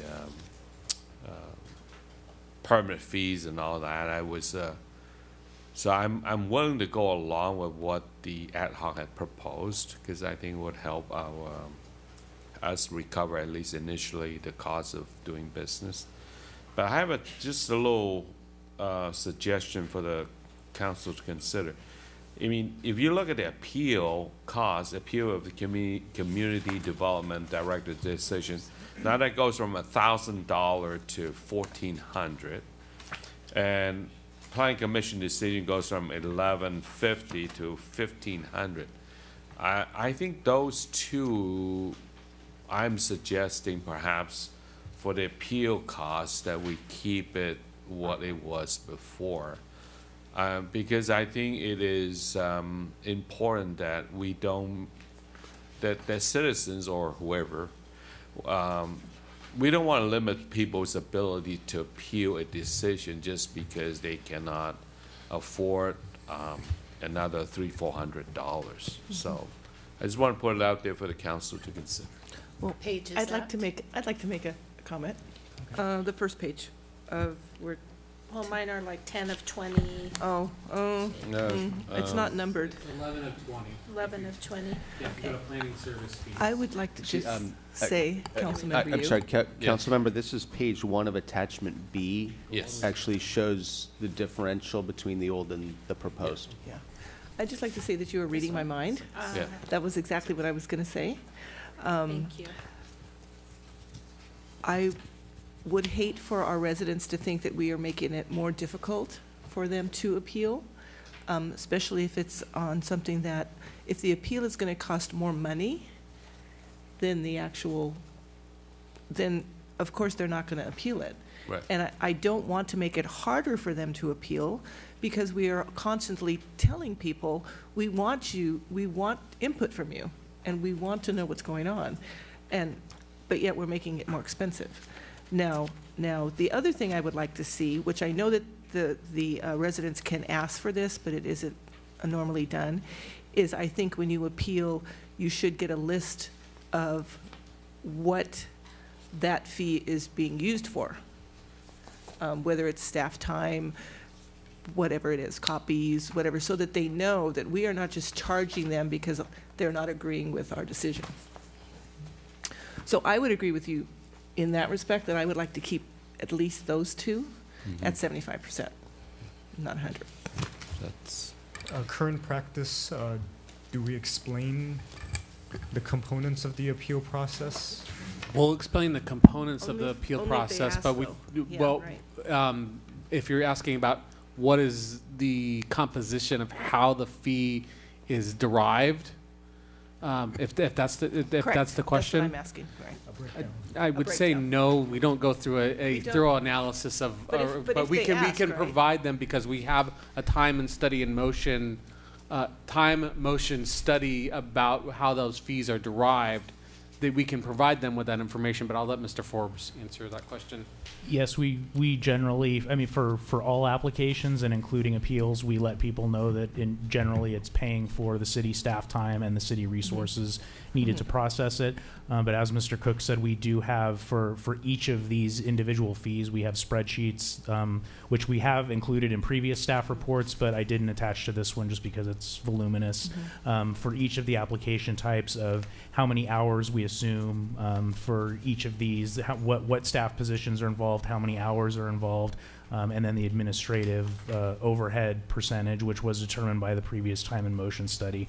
So we do have all of that available, and that's all, of course, public records. So we're happy to give copies to anybody who wants it. So can we make it, I guess, mandatory that we at least give it to them to, like I said, I don't want any resident to feel like we're doing it on purpose. I mean, because, remember, this does not just apply to residents, so it applies to businesses and that's developers as well. That's all. That's and great. They know what they're doing, or at least should know what they're doing. Well, if it's the I'm not council's, so sure of that. If it's the council's desire, we can take the sheets that are applicable to the appeal fees and just attach that to the appeal application form. So from the time that they're considering whether they want to appeal, they can look and see what that fee is composed of. I mean, I don't have a problem with that. I think they should know what they're paying for up front. So, but that's a whole, that's a different. Mayor Pro Tem Fisher, are you suggesting that we give them a breakdown of the fee, then you would, and I don't even know, you would allow you would suggest the appeal, the cost will go up to 100%? I would still like to keep it at 75. I think that would be, my personal opinion is that would be a challenge, and I think every situation is different. I think that's getting too much into the weeds of what staff does. I was just going to ask, now, would like she said, would everyone be different? I mean, we're charging them all the same fee, so why would each breakdown be different if we're charging everybody the same fee? Well, I think somebody might have 20 copies, somebody have 10 copies, so I mean. No, but it wouldn't have to be itemized to that point. It could just be $200 for copying services, whatever, $500 for, it doesn't have to be that. Each application and each appeal is unique, and there's different numbers of copies and things like that, but the fees are all of these fees are determined based on what the average is for all applications, all appeals. This is generally how many hours we spend. Could we give them a general idea, or yes? Yeah, we can give them a copy of the sheet that has that information on it. That's not a problem. Have to be legally held to it. Just I think residents should know what they're paying for, especially if it has to do with an appeal. So if I understand maybe what Mr. Forbes is saying is a bulk of that cost is labor costs, right? Yes. Correct. In preparation of that Correct. appeal. So I guess if it were to be broken down, you're actually breaking down into specific like staff hours? No. I'm not saying it being specific to each project. I'm just saying that I think that the person who's appealing needs to know what that $1,500 is going to. So like that equals to X staff hours?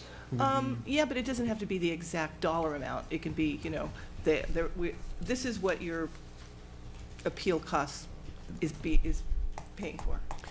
If I can help. Does that make sense? Councilmember Sternquist made a good point, which is at some point we're now getting into the actual administration, where we started on a policy direction, which was right. Now I know we're totally getting off subject. We'd like a little bit more information from staff to appellants as to what's included in this cost. And as you said, it's we've done a fee study. The fee study has the averages. Mm-hmm. So it's all we're ever going to be able to have is the averages. Somebody's appeal may cost much more than that. Somebody's appeal may cost a bit less. There will be attorney time in there that may or may not be counted. So I think Mr. Forbes has a good idea of what the council's looking for. I think that's something that staff can carry forward. I wouldn't even include it as part of a vote tonight. I think it's pretty clear from a policy discussion how you'd like information to be shared. And okay. Mr. Forbes, correct? Okay. Thank you very much for bringing it up, Councilmember. Thank you. All right, thank you. All right, but I guess in terms of what Councilmember you brought up regarding the keeping it at 75% for the appeal. That's what I would suggest, just to make the access to government, appealing to a government city more accessible. Yeah. That's my view, but I mean, so I'm willing to listen to the rest of the council. And I appreciate and respect your opinion on that, of course, but I think you could make the same argument on all of these. Yeah. You know, how accessible is it? Is this going to have a chilling effect on any of these things? Certainly, anytime we charge a fee for something, right. There's somebody who's going to have to consider: is it worthwhile? Should we do business here in the city? Those are all things that are going to go into account. And I think the thinking behind the ad hoc was that, you know, going over these fees, you know, bottom line is we're looking at recovery of costs. We're not making any money on this. Absolutely. Okay? And at the same time, you know, as we get back to the policy issue, how much do we want to subsidize? And given finances and things that are happening in the city, and as you mentioned earlier, you know, we've got some financial challenges. Is this something that we want to continue subsidizing? And that was really I think the motivating force behind the recommendation. I understand what you're saying. Appellate process may be a little bit different in that they've gone through a procedure, they've been denied, and now we're going to provide them with an appeal process, okay? In a way, you know, certainly a fee could have a chilling effect on whether they want to, in effect, throw good money after bad, maybe, and how far they want to go with this. So I can see that. I don't know that keeping it at 75%, given the fact that we're raising everything to 100%, would be equitable. I would be willing, however, to perhaps get behind a proposal that would maybe set a fee at this time for appeals, since it is an average, basically. We don't know exactly what the cost is going to say. So right now the proposal would be, for example, the appeal of community development director decision would go from $1,078 to $1,437. Maybe split the difference in there. Let's say $1,200 flat fee. Okay.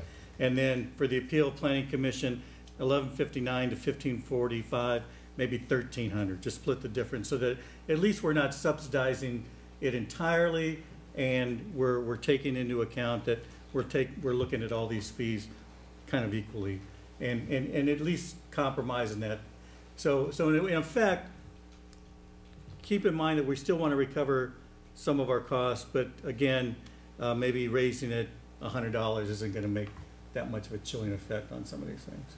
So that's what I would put out there. Yeah, I don't can know go if that's. I can go if along with that. I can meets go along with your that approval. I can go along with that. yeah. Cindy, are you okay with that? Well, I actually wrote 1,200 and 1,350. Here we go. Oh, okay, so we're $50 apart, so, Yes. all right. So we're both at 1,200 and 1,300. I like round Well, numbers, it's I just guess. because it was similar to Yeah. what was already there, Yeah. the Well, difference. So, I don't know. I- William? I'm you- okay. William, it's up to you. I was actually gonna suggest lowering it, but it's- How about 11.99? I was gonna say maybe just because 4 digits for an appeal fee just to me seems like this. But keep in mind that these are I numbers also that do staff's giving us. Right, This Yeah. is work that they're Based doing. around other And cities. believe me, from a legal standpoint, doing an appeal sometimes takes more work than the original hearing, because now you've got to get everything together, you've got to go back through everything, take maybe even other information and add that to it. So there may be even more work that was done even before you got to the appeal process. And you know, on the flip side of that too, it could deter some people from doing frivolous appeals because they might have a hefty bank account and say, it's $1,500, I'm gonna call individually 5 different council members and see if I can get them on board, or, you know, so you kind of have to look at it both ways. Yeah, absolutely, just, I understand. I just think with our city finances, you know, looking down the road, I think we need to be prudent, and we're not making any money, but Right. we can't, we have to pay our employees. So we can't hand out, you know, free money either, so. Okay, sounds good. So we haven't opened a public hearing yet, so I'm gonna do that first. I'm gonna open the public hearing. Is there anyone who would like to comment on this item at this time? All right, seeing none, Come I'll on, Jerry. close public comment. Sorry, Jerry, close public comment. Further council discussion, or if not, any motion for? I'd like to make a motion Okay. to, I gotta get my glasses on. to make the, well, it's not Adopt separate, no, because adopt- it's the you whole wanna adopt the thing, right? We're resolution talking and just then about Except that. for the Yeah. change. Why don't you do it, since I Okay, have to look it up? I would make a motion that we adopt resolution number 19-5373, approving an amended master fee and fine schedule for fiscal year 2018-29, with the revised fees for planning, public works, and related services, except on the recommendation items on the appeal of community development director decisions. That revised fee would be set at $1,200, and the appeal of planning commission decision, that revised fee would be at $1,300. Okay. Second. I have a motion and a second. Can we have a roll call, please? Councilmember Chavez? Yes. Councilmember Sternquist? Yes. Councilmember Yu? Yes. Mayor Pro Tem Fish? Yes. Mayor Mann? Yes. All right, so that has been approved. Mr. Mayor, if I may, before we move on from that one, doesn't need to be part of the resolution, but just so we know coming back, is the direction of the council that we apply the CPI increase when we come back with the next fee schedule, which was a recommendation of the ad hoc. And if so, did you want the CPI applied to the 2 appeal fees that you adjusted, or did you want to keep those a flat rate going forward? You don't have to decide tonight. I'm just looking for direction when we bring the fee schedule back. Yeah, exactly. It was in this. It was part of the ad hoc's recommendation. Yeah, I'd like to see the CPI if we can do it now. Just so we know when we prepare the fee schedule for fiscal year 1920, if we would apply the CPI or keep them fixed. All right, so the ad hoc is recommending applying the CPI to all future Going the forward, entire future fee schedule. the ad hoc recommended adjusting it by the CPI every year for the next 5 years, and then at 5 years, a new comprehensive fee study would be done. But at the same time, every year, council still Council has to deliberates make on- that decision every year, so whatever direction you give tonight is not setting anything in stone. It's just, that was the ad hoc's recommendation. It's just when we bring the next fee schedule back, we would bring back fees that have that CPI as the recommended fees. And if the council at that time decided we don't want the CPI, we're just gonna leave it, you could certainly do that. So, Councilmember, or you have a question? Just Is gives that us I was just gonna say, flexibility. is that a motion, or are we adding that onto the No, I think he's just looking for a general. We're just looking for direction, because that was part of the ad hoc's recommendation, Yes. so we'd like the direction. Councilmember Yu? Okay, so I think we have an affirmative Okay. from all five. Thank you. All right, moving on to the last item. Item 10, new business. A, first reading and introduction of ordinance 19-1033, amending Chapter 1, Section 2100 of our Temple City Municipal Code regarding regular city council meetings that fall on an election day. Mayor, members of the council, I'll let the city clerk do the presentation related to this. This is an item that was brought up by Councilmember you and others to move our elections, or excuse me, move our regular meetings after a state election. I'm tired and still sick, so go ahead, Ms. Quo. Staff was directed to bring an item to council for discussion regarding changing the regular council meetings that fall on election days to the next subsequent business day that is not a holiday to support voter participation. Per city's charter section 2.1-0, city's regular meetings are held on the first and third Tuesday of the month at 7:30. Any changes to the council meeting dates and time is at the discretion of the city council, but would require an amendment to the city's code. So tonight, council is requested to have a discussion and provide staff with further directions. Thank you. Okay, thank you, Ms. Quo. Any questions from council at this point? Any questions? Mr. Mayor, one technical correction, and we can do this tonight without having to bring this back for a new first reading. I'm looking at the staff report and the ordinance itself, and I apologize for not catching this sooner. The code section is now actually 2-1-0 after the renumbering that was done a few years ago. So I just want to make sure when we look at the ordinance in attachment A, it's not section 2100, it's 2-1-0. 2-1-0. So we're reading that into the record tonight, so that if you decide to move forward with this, we can just come back for a second reading. Okay, so part of the motion will, instead of saying section 2100, we'll say section 2-1-0. Thank you, sir. Okay, thank you. All right, I'd like to open up the public comment for this item. Is there anyone who'd like to comment on this item? All right, seeing none, I will close the public comment. Any council discussion on this item? No council discussion. May I have a motion for this? Mayor, I would make a motion that we introduce ordinance number 19-1033 for first reading by title only, amending Chapter 1, Section 2-1-0 of the Temple City Municipal Code, moving the regular city council meeting that fall on an election day to the next subsequent business day that is not a holiday, and that we schedule the second reading of ordinance number 19-1033 for February 5th, 2019. Second. All right, we have a motion and a second. May we have a roll call, please? Councilmember Chavez? Yes. Councilmember Sternquist? Yes. Councilmember Yu? Yes. Mayor Pro Tem Fish? Yes. Mayor Mann? Yes. I just want to say I think that's a good idea. Me too. Since there's folks who might want to work the polls or other things, then you don't have to choose between the two. Or we don't want to be here by ourselves on an election Tuesday. That too, because everyone's out there voting. All right, so next we have an update from our city manager. I'll be very brief, Mayor Mann. Next Tuesday, January 22nd, is our 2019 homeless count. We do have some volunteers who are willing to go out and count the homeless that are here in the city. It helps the state and the county in hopefully providing services to those who are less fortunate. If you are interested in helping, that starts at 8 p.m. Until midnight on the 22nd. Please call City Hall if you're interested. And then that's it, actually it for me tonight. Well, I've actually the RAIN program. Thank you, Councilmember Yu.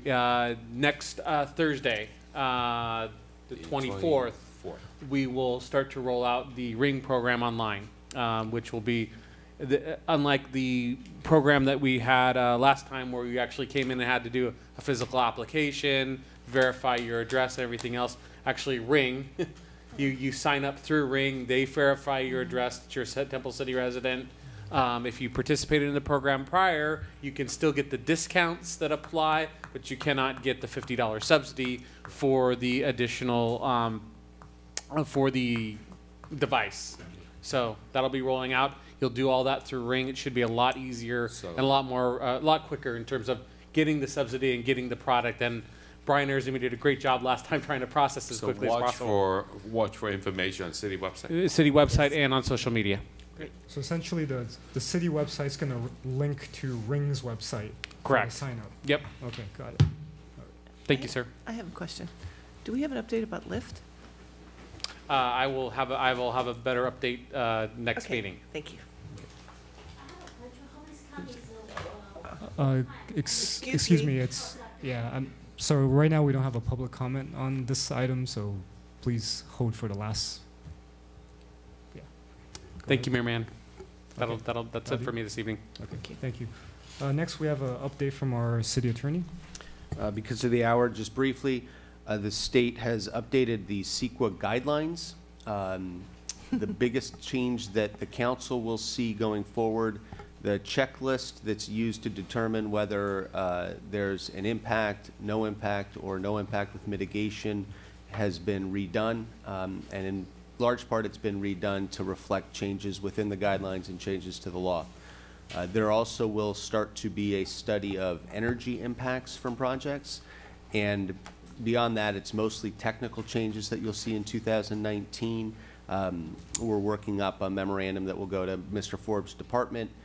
Most of it will be, it'll just look like part of the study once it gets to your level, but it is something important in the planning process and to some extent the public works process as well. The biggest change is one you'll see in 2020 when the traffic studies for projects will begin to use vehicle miles traveled rather than level of service at intersections. That's the big change that's coming. It's mostly technical stuff this year, but you'll begin to see some changes, and so if you notice them, that's why. Thank you. All right, thank you. Next, we have council reports on ad hoc or standing committee meetings. Do we have any? All right, so since there are none, we move on to items separate. Maybe we can go ahead and get rid of the city fee ad hoc committee now, since are we done with that? Mm-hmm. And we probably could get, speaking of that, we could maybe get rid of the commissioner recruitment ad hoc as well. Yeah, do we still I guess. Do we still need that? We don't need that anymore, right? Yeah. Okay, so we'll disband the city fee ad hoc and the commissioner recruitment ad hoc for now. Okay, next we have items separate from the regular agenda. Councilmember Yu. I just want to take this opportunity to thank everyone who has come tonight, and I know a lot of you have already left, but I appreciate you coming before us and letting us know your thoughts. We appreciate that. Okay, thank you. And Councilmember Chavez? I echo the same sentiments. Also, I got to give a big shout out to Greg for that raising the arm thing. I think that actually worked out pretty well. I love it. I'm going to have to remember that. Thank you, Greg. I think most people agreed with it. That was a good idea. So good job. That's all I have. Thank you. Thank you. All right, Councilmember Sternquist. Just a couple of things. Mayor Pro Tem Fish and I were able to go with Contract Cities up to Sacramento. We had some similar meetings and some separate meetings, but I was able to meet with a total of 5 assembly persons and 4 senators, 2 being new. The call was from Contract Cities was to have local control and fight for local control. After meeting with the assembly people and the senators, you know, we've been saying this for what, 10 years, if not longer, that cities need to have local control. It'll be interesting to see if this new change up in Sacramento with quite a few new members will make a difference. So definitely we were both there to lobby for cities and municipalities to keep local control. And You know, it was interesting. Some are more engaging than others, obviously, but they were all very gracious in hosting contract cities. So we definitely let them know about stormwater and the issues that cities are facing with that. I don't know if I had mentioned or it had happened yet, but the city of Duarte and Gardena were victorious. Is it permanent now, or is it still pending? But so far it was that they were prevalent in that lawsuit. So this was the lawsuit over the MS4 permit, the municipal stormwater system permit. And what has issued so far is a tentative ruling from the court, which means it's not the court's final ruling, but unlike a normal case with a tentative ruling where there's going to be argument, this issued after trial. And the court's question to the parties was, what's the proper remedy? So those briefs were filed late today. I'll be looking at them tomorrow because on behalf of Temple City, we're not actively participating, but we are monitoring. So I'll look at those briefs tomorrow, and then we should hear something back from the court, I would say in 30 to 60 days, and we'll know what exactly the relief is going to be. And then obviously after that, we'll know whether the state's going to appeal this or not. But the primary question is, does the entire MS4 permit need to be wiped out, which I'm relatively certain Duarte and Gardena are going to say yes. And if so, then what happens? And in general, what happens is you go back to the previous permit, which was a lot more livable. And the primary basis for the court wiping this out was the use of numeric standards rather than the best possible result that's practicable. And practicable meaning one of the things they have to consider is affordability, which they did not. And they said several times on the record that that was not at issue in this process, that they knew that this was going to be very expensive, but that they had to move forward. So a great result for the cities and the county, and we'll just have to see what the judge actually does in terms of the relief. Thank you. And there was quite a bit of comment because Governor Newsom was being installed that day, and there were big signs that said the people's inauguration, and yet you couldn't get in without a ticket. But on every public website up in Sacramento, it said free and open to the public. Everybody is invited, and signs all over. But then when you got to the entrance, they're like, where's your ticket? Only certain public. Only certain public. But all the public was invited to a party on the lawn in front of the Capitol, and they gave away free hot dogs and water and chips. So I guess that made it the people's inauguration. You know, isn't it ironic that our state senators and members of the assembly came for the most part from local government and have been spouting the same things for the last 20 years about local control, yet somehow on the flight from here to there, something transitions, and I don't know if it's the water up in Sacramento or what, but I hope, as you said, that maybe this new bunch will maybe look at things differently. We have a new governor. There are going to be changes, of course. So we'll just have to wait and see. Hopefully it'll be for the good. And I think that's the key. And in all my conversations that I had with the assembly members and the Senate members was, don't forget your roots. You know, don't forget where you came from. If you're from local government and you know the issues with housing, with homelessness, and they're like, oh, we're not going to forget. We have you all in mind. So I think that message has to, you know, it's not once a year from contract cities. It's continually with COG cities and with SCAG cities, and, you know, reminding these senators and reaching out to them, writing letters because they depend on us. They're writing bills all the time, and they need support. So they can't do it without us, and we have to remind them of that. And I just want to thank you guys for your participation, because contract cities is important. We don't, you know, that's one of the major groups that we do belong to and participate, and they do have a voice in Sacramento, and And I'm thankful that you guys are taking a hands-on approach to that. I know I don't think I've ever gone to Sacramento trip, and we usually don't go to that, but I think Well, they I don't do know a how many times- legislative tour That's every the- year, I and know you're they do all it every year. invited. I And went. we are all invited. Twice I a know. year, right? It's just about- always a different time. Different. I think it's to January, beginning of January. Always. Oh, so it's always a little difficult getting back in. They are thinking about changing it next year. Yeah, that'd be good. But Was any conversation regarding public safety? Yes. That the laws have been so liberal, The three- pro criminals, I might say. the three big, actually, contract cities, I believe, had about 8 different subjects, but we concentrated on housing and homelessness, public safety, and local control. Okay.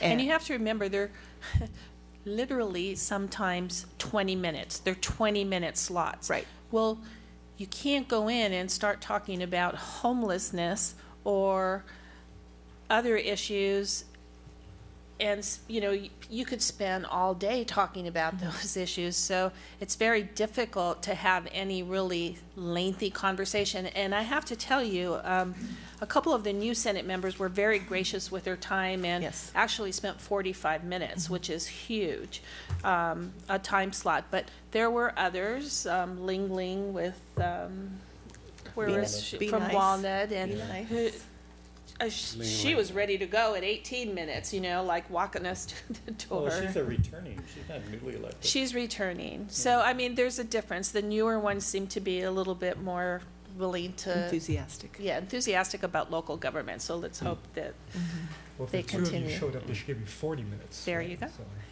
Double time. They did, but we No, they give them did. 10 minutes each. Yeah. It's whomever talks the loudest is really kind of... Well, you shouldn't have a problem. No. And then the last thing thank you, Tom. Yeah, that was a compliment.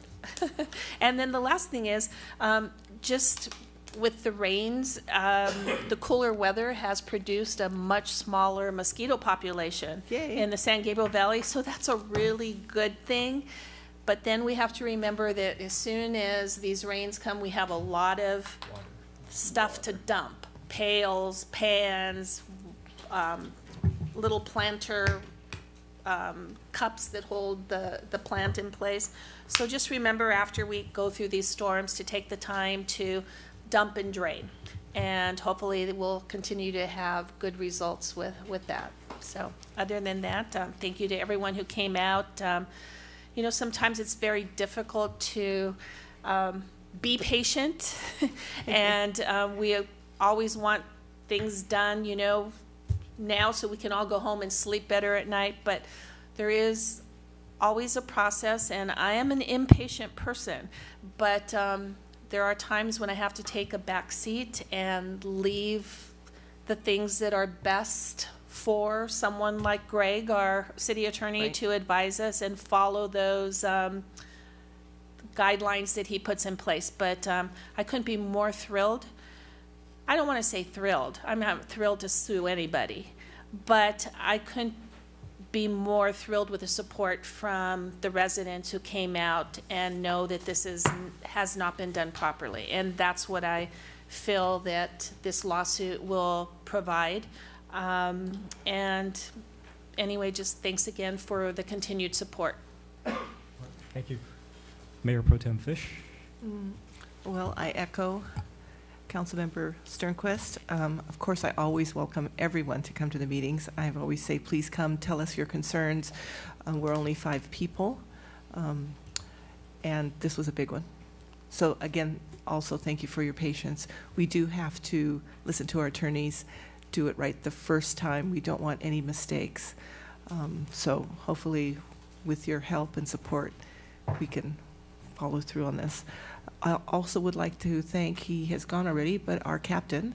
I think it was wonderful. He did send us each a report, but I think it was very nice for him to take the time to come and let the residents know, this is on the web, so it is going to be reaching a lot of people.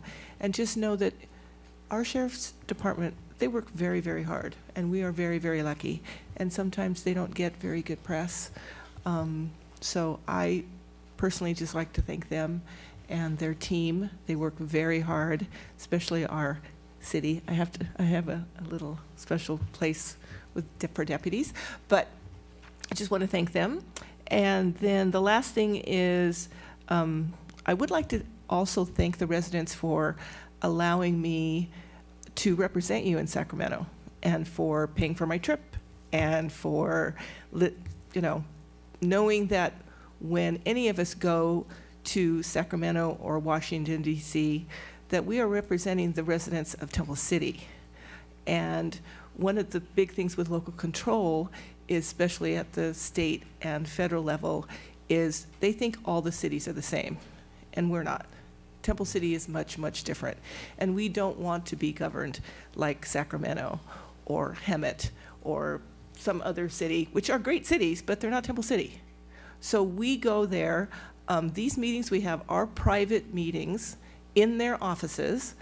We limit to about between 4 to 6 people that see them. It's a little bit harder for them to look us in the eye and tell us different things than it is over an email or a telephone call. And that's what we want. We want to ask them the tough questions. We do go in very prepared. We are usually only allowed 20 minutes. Like she said, sometimes we get a little bit more. Sometimes the staff is waiting at the door to escort us out after 19 and a half minutes. So we have to get all of our stuff in there. The other thing is we want them to know what we look like. We want them to have our business cards. We want to have their business cards. We want to be able to get a hold of them and say, hey, what's going on? What are you doing? What's going on with this bill? What does this mean? I have to say some of them are kind of ridiculous, but that's their job. So we do want to make sure that we have personal relationships with these people, and that's another reason why we go. One thing that they did mention to us, besides all the things we mentioned to them, was redevelopment. Redevelopment has always been a big issue with our council. They are talking about it. It will probably not be named redevelopment because that's gotten a bad rap, just that name. But they do realize that we do need help, and the state does have money. So I'm hoping that in the future there will be some funds available for us. We're going to be watching that.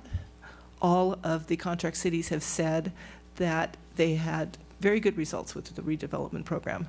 So that's good news. It's not like it's something where Governor Brown did not even want to discuss it. This is at least coming down the line. They're talking about it. They're talking about it in discussions. So that's a good thing. It was the beginning of the session. Everybody's very enthusiastic. Lots. I don't know if any of you have gone and seen all the bills the new bills that have passed in California. There's a lot of them. I suggest you go on the web and look them up. Some of them are very good. Some of them are not so good. Look at the traffic ticket ones. The traffic tickets have increased so much. Read them, because be careful. Yeah, they're like I said, some of them have really. Yeah, I don't know how they decide that, but there's been a lot of changes, and we'll see what the governor does. Unfortunately, we weren't allowed in the inauguration, but we got to stand outside and watch. So, thank you. Okay. And I don't know if this is what it has to do with anything, but there was a huge turkey the day of the inauguration, a live turkey, like right in the entrance to the Capitol where you go to the inauguration. So I don't know if that's just indigenous to that area, but it was so awkward to have this big, huge turkey just wobbling around there. But anyway. Turkey doesn't need a ticket. No, turkey didn't need a ticket.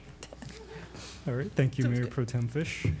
And so I too want to thank everyone, especially, I know some of you have toughed it out to this late hour. Yeah. You've been here since before closed session. And I think that might have been one of our first or very few closed sessions where we've had people comment on the closed session item. So again, that's another series of firsts. I think it's been an interesting learning process for a lot of us. I know a lot of residents who have been very aware of and very concerned about this issue. This may be sort of your first foray into dealing with local government issues. And so I understand how difficult that could be, especially when you're trying to decipher so many different angles to a very, very complicated situation. And so I appreciate everyone's patience. I appreciate the folks who have reached out, the folks who have done their own research and shared their thoughts, and a lot of times, sometimes just being physically present at some place, it's goes a long way just to show support. I mean, like when Mr. Murphy said, just raise your hand if you agree with something, then that's a very visual thing, visual image that everyone can see. Sometimes that visual image is more powerful than any words you can actually say. So thank you for your patience, as well as your concern and opinions on those issues. So we'll see how that develops moving forward. And just one final thing, I just realized that our next council meeting is going to be after our Lunar New Year Festival, which is going to be on February. I was going to talk about it at the next meeting, then I realized, well, that's going to be right after that. Think about it. It's going to be on February 2nd, which is a Saturday, from 1 p.m. to 5 p.m. It will be right out here in Temple City Park. I see Miss Lucy Liu waving her hands up. 1 through 4. I'm sorry. Thank you. 1 through 4. Thanks for the correction. 1 through 4 right outside here in Temple City Park. If you've been to our last couple ones, you kind of get a similar sense of taste of it's a different scale than other things like the Autumn Moon Festival that we did with World Journal. This one's a lot more homey, more close to home. It's done by city staff, as well as in partnership with the Temple City Chinese American Association. So we thank staff for putting that together, and as well as numerous volunteers who have been working on making that event work for several years now. And having said that, we'll move on to the final segment of public comments. It's kind of late, but if there's anyone who would like to, Mr. Jerry.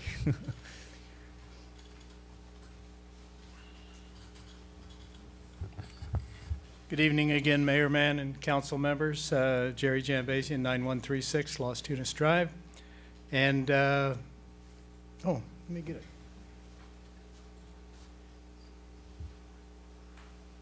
Oh, I forgot to mention that. I want to, I know the hour is late, but I want to invite anybody that's listening to the 75th annual coronation of the Royal Court. Yes, this Saturday at Live Oak Park, 7 o'clock. So everybody's invited. It's free. It's fun. Entertainment by the Brighter Side Singers. So that's worth the price of admission of $0. So it's a great thing. I'd also like to give kudos to staff and council for this excellent piece that I got in the mail yesterday. It is it's amazing. So great. The size and the content. I mean, it has everything you could want in here, what I want to call for the fun department. And that's Parks and Recreation, and all the classes that they offer, and the Lunar New Year celebration, the dim sum and tea, which is kind of fantastic in the shelter area of the Live Oak Park. And of course the Camellia Festival, and Temple City's Got Talent, and the Easter egg hunt, and it just goes on and on. Spring camp, it is colorful, it is amazing, the graphics are first class. I mean, we're a small city, but we do stuff good. Yes, we do. And it's amazing to me. So whoever was responsible for this, I didn't even know it was coming out. I was expecting a Connect sometime, but didn't expect this. So thank you very much, and I will leave you with this. Okay? Thank you, Jerry. Thank you, Jerry. Is there anyone else that'd like to? Okay, I see Lucy in the back. Thank you, Mayor, for bringing it up, but I'm going to tack on for the Lunar New Year event on February 2nd between 1 and 4. There's free food sampling, free entertainment, raffles. So it's a great event for the entire family. Everybody is welcome, and try your luck. We have some really good prizes. We always have red envelope cash prizes. That always draws people, but we have additional other prizes. So try your luck. I don't have good luck, but you should try yours. Mike won our iPad last year. Oh, wow. Really? Yeah. Wow. Yes. So he's definitely going this year. If I may. Okay. Bummer. All right. Thank you, Lucy. Is there anyone else who'd like to speak at this time? All right. Having said that, as Mr. Steve Terry and Mayor Pro Tem Fish mentioned earlier, I'd like to adjourn tonight's meeting in memory of Paul Smithers, the husband of Bridget Smithers, who was the secretary of the Hawkesbury Sister City Association. We're adjourned.